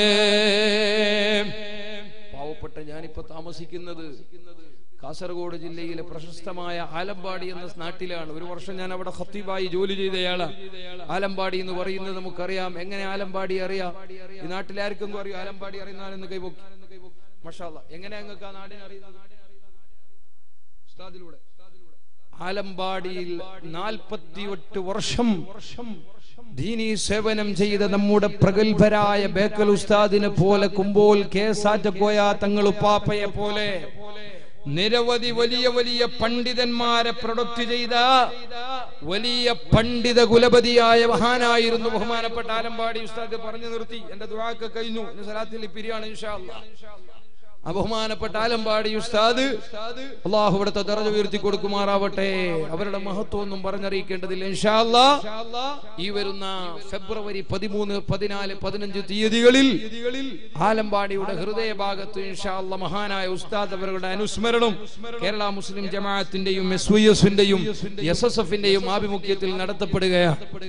ധാരാളം പ്രവർത്തകർ ഗൾഫിൽ നിന്നും നാട്ടിൽ നിന്നും അതിനുവേണ്ടി അധ്വാനിക്കുന്നുണ്ട്. അതിന്റെ ചെയർമാൻ ഉൾപ്പെടെ നിരവധി പ്രവർത്തകർ, നാട്ടുകാർ, കൂട്ടുകാർ ഗൾഫിലും നാട്ടിലും അതിനുവേണ്ടി അധ്വാനിക്കുന്നുണ്ട്. അവർ പ്രതീക്ഷ വെച്ചിട്ടുള്ളത് പാവപ്പെട്ട ഞാൻ അവരോടുകൂടെ ഒരു ഖാദിമായിട്ട് ഉണ്ട്. ഞാൻ ഇപ്പൊ താമസിക്കുന്നത് നാൽത്തടുക്ക എന്ന് പറയുന്ന സ്ഥലത്ത്. അവിടെ ഇന്നിപ്പോ നൗഫൽ സഖാഫി കളസ പ്രസംഗിച്ചുകൊണ്ടിരിക്കുകയാണ്. ഇൻഷാ അല്ലാഹ് നാളെ ഉജറത്തങ്ങളും ഞാനും അവിടെ പ്രസംഗിക്കുന്നു. അത് ആലമ്പാടി ഉസ്താദിന്റെ 6ാം ആണ്ട് നേർച്ച നാട്ടുകാർ നടത്തുന്നു. ആലമ്പാടിയിൽ തന്നെ ഇൻഷാ അല്ലാഹ് SSFന്റെ SYSന്റെ മുസ്ലിം ജമാഅത്തിന്റെ പേരിൽ ഇൻഷാ അല്ലാഹ് ആദ്യമായി വലിയ വിപുലമായ നിലക്ക് 13, 14, 15 പരിപാടി നടത്തുന്നു. അതിനൊരു ചെറിയ ഖാദിമാണ് ഞാൻ ഇൻഷാ അല്ലാഹ്. ബഹുമാനപ്പെട്ട സയ്യിദുനാ ബായാർ തങ്ങൾ, ഡോക്ടർ മുഹമ്മദ് ഉന്നി സഖാഫി ഉസ്താദ്, ലുഖ്മാൻ ഹക്കീം പുല്ലാര സഖാഫി ഉസ്താദ്, അതുപോലെ ബേക്കൽ ഉസ്താദ്, കുമ്പോൾ തുടങ്ങിയിട്ടുള്ള നിരവധി പണ്ഡിതന്മാർ സംബന്ധിക്കുന്ന ആ പരിപാടി അല്ലാഹു പൂർണ്ണമായും എല്ലാം വിജയിപ്പിച്ചു കിട്ടാനും അതിനെ സഹായിച്ചവർക്കൊക്കെയും വലിയ പ്രതീക്ഷയുള്ളത് ഇതുപോലെയുള്ള മജ്ലിസിൽ വെച്ച് പാവപ്പെട്ട ഞാൻ ഉൾപ്പെടെ ആലിമീങ്ങളെ ദുആ കിട്ടും. സാധാരണക്കാരും പണ്ഡിതന്മാരും മുതഅല്ലിങ്ങളും ഒക്കെയുണ്ട്, കൂലിപ്പണിയെടുക്കുന്നവരൊക്കെയുമുണ്ട്, അതിനുവേണ്ടി പ്രവർത്തിക്കുന്നു. അല്ലാഹുവേ നീ അവർക്കൊക്കെയും റഹ്മത്ത് ചെയ്യണം. അല്ലാഹ് നിങ്ങളെല്ലാവരും ഇൻഷാ അല്ലാഹ് നിങ്ങൾക്ക് ഒഴിവുണ്ടെങ്കിൽ, തിരക്കുകളൊന്നും ഇല്ലെങ്കിൽ ഈ 3-ൽ 1 ദിവസമെങ്കിലും ആ പരിപാടിയിലേക്ക് വരണം. ആലമ്പാടി ഉസ്താദിനോടുള്ള സ്നേഹം, ഒരു പക്ഷേ ആലമ്പാടി ഉസ്താദിനെ കൊണ്ടുവന്നിട്ട് നിങ്ങൾ പണ്ട് ഇവിടെ പ്രസംഗിപ്പിച്ചിട്ടുണ്ടാകും. ഇൻഷാ അല്ലാഹ് ഉസ്താദിന്റെ ബർക്കത്ത്, ഉസ്താദിന്റെ ആ ഒരു പൊരുത്തം കാംക്ഷിച്ചുകൊണ്ട് താജുൽ ഉലമാ ഖദ്ദസല്ലാഹു സിർറഹുൽ അസീസ് ഉൾപ്പെടെയുള്ള മഹാന്മാരുടെ അനുസ്മരണം നടക്കുന്ന ആ പരിപാടിയിലേക്ക് നിങ്ങളെ സ്വാഗതം ചെയ്തുകൊണ്ട് എല്ലാ പ്രയാസങ്ങളും പ്രതിസന്ധികളും അല്ലാഹു നമുക്ക് നീക്കിത്തരട്ടെ. അവിടെ തന്നെ എനിക്ക് താമസിക്കാൻ വീടിന് സ്ഥലം ഫ്രീ ആയിട്ട് തന്ന നമ്മുടെ ഒരു പ്രിയപ്പെട്ട സ്നേഹിതനുണ്ട്. അല്ലാഹു അദ്ദേഹത്തിനൊക്കെ ബർക്കത്ത് ചെയ്യുമാറാവട്ടെ. ഇവിടെ ധാരാളം നേരത്തെ ഉസ്താദ് പറഞ്ഞു സഹായങ്ങളും സംഭാവനകളും ഒക്കെ ചെയ്തിട്ടുള്ളവർക്കൊക്കെയും നാളെ ബഹുമാനപ്പെട്ട ബദർ ഉസ്താദ് തങ്ങൾ, ഉപ്പാപ്പ ഖലീൽ ബുഖാരി തങ്ങൾ, അല്ലാഹുവേ ഒരു തടസ്സവുമില്ലാതെ ഈ നാട്ടിലേക്ക് നീ എത്തിക്കണം റഹ്മാനെ. സലാത്ത് നഗറിലെ അവിടുത്തെ മഅദിനിന്റെ പ്രചരണവുമായി വലിയ സമ്മേളനം നടക്കുകയാണ്. അതിന്റെ പ്രചരണവുമായി വിദേശ രാജ്യങ്ങളിലും മറ്റുമൊക്കെ ഓടി നടക്കുന്നതിന്റെ ഇടയിൽ റബ്ബേ ഈ പ്രദേശത്തേക്ക് ആ കാലൊന്ന് പതിയാൻ നീ തൗഫീഖ് നൽകണം റഹ്മാനെ. ദുആ ചെയ്യാം ഇൻഷാ അല്ലാഹ്. അവിടുത്തെ ദുആ പ്രതീക്ഷിച്ച് നല്ല സ്വതഖകളൊക്കെ കൊടുത്തിട്ട് ഇൻഷാ അല്ലാഹ് ഈ പരിപാടി ഇവിടെ നടത്തിയതിന്റെ പേരിൽ ഇവിടെയുള്ള മഹല്ല് ഭാരവാഹികൾക്കോ നാട്ടുകാർക്കോ സംഘാടകർക്കോ ഒരു നയാകാശ് കടമില്ലാതെ അൽഹംദുലില്ലാഹ് അടുത്ത വർഷം ഇതിനേക്കാളും വിപുലമായ രീതിയിൽ പരിപാടി നടക്കാൻ ആവശ്യമായ സഹായങ്ങളൊക്കെ ഇതിലൂടെ അല്ലാഹു നൽകി ഇൻഷാ അല്ലാഹ് സുന്നത്ത് ജമാഅത്തിന്റെ ഇസ്സത്ത് താജുൽ ഉലമായുടെ പേരിലുള്ള ഈ സ്ക്വയർ, ഈ പരിശുദ്ധമായ നഗരി അവിടുത്തെ നദറുകൊണ്ട് ഹിമായത്ത് കൊണ്ട് അല്ലാഹു റാഹത്താക്കി തരട്ടെ എന്ന് പ്രാർത്ഥിച്ചുകൊണ്ട് ഇൻഷാ അല്ലാഹ് 3 സ്വലാത്ത് ചൊല്ലിയിട്ട് തൽക്കാലം നമ്മൾ മുസാഫാത്ത് വേണമെങ്കിൽ ചെയ്യാം. മുസാഫാത്ത് ചെയ്യേണ്ട കൈയൊന്നുമല്ല എങ്കിലും ഇൻഷാ അല്ലാഹ് നിങ്ങളെ മുസാഫാത്ത് പ്രതീക്ഷിച്ചുകൊണ്ട് നിങ്ങൾ സ്വലാത്തിലിട്ട് പെട്ടെന്ന് വന്നോളി. ദുആ ഒക്കെ കഴിഞ്ഞു. അല്ലാഹു നമ്മളെ ഖബൂൽ ചെയ്യുമാറാവട്ടെ. ബിബറകത്തി സ്വല്ലല്ലാഹു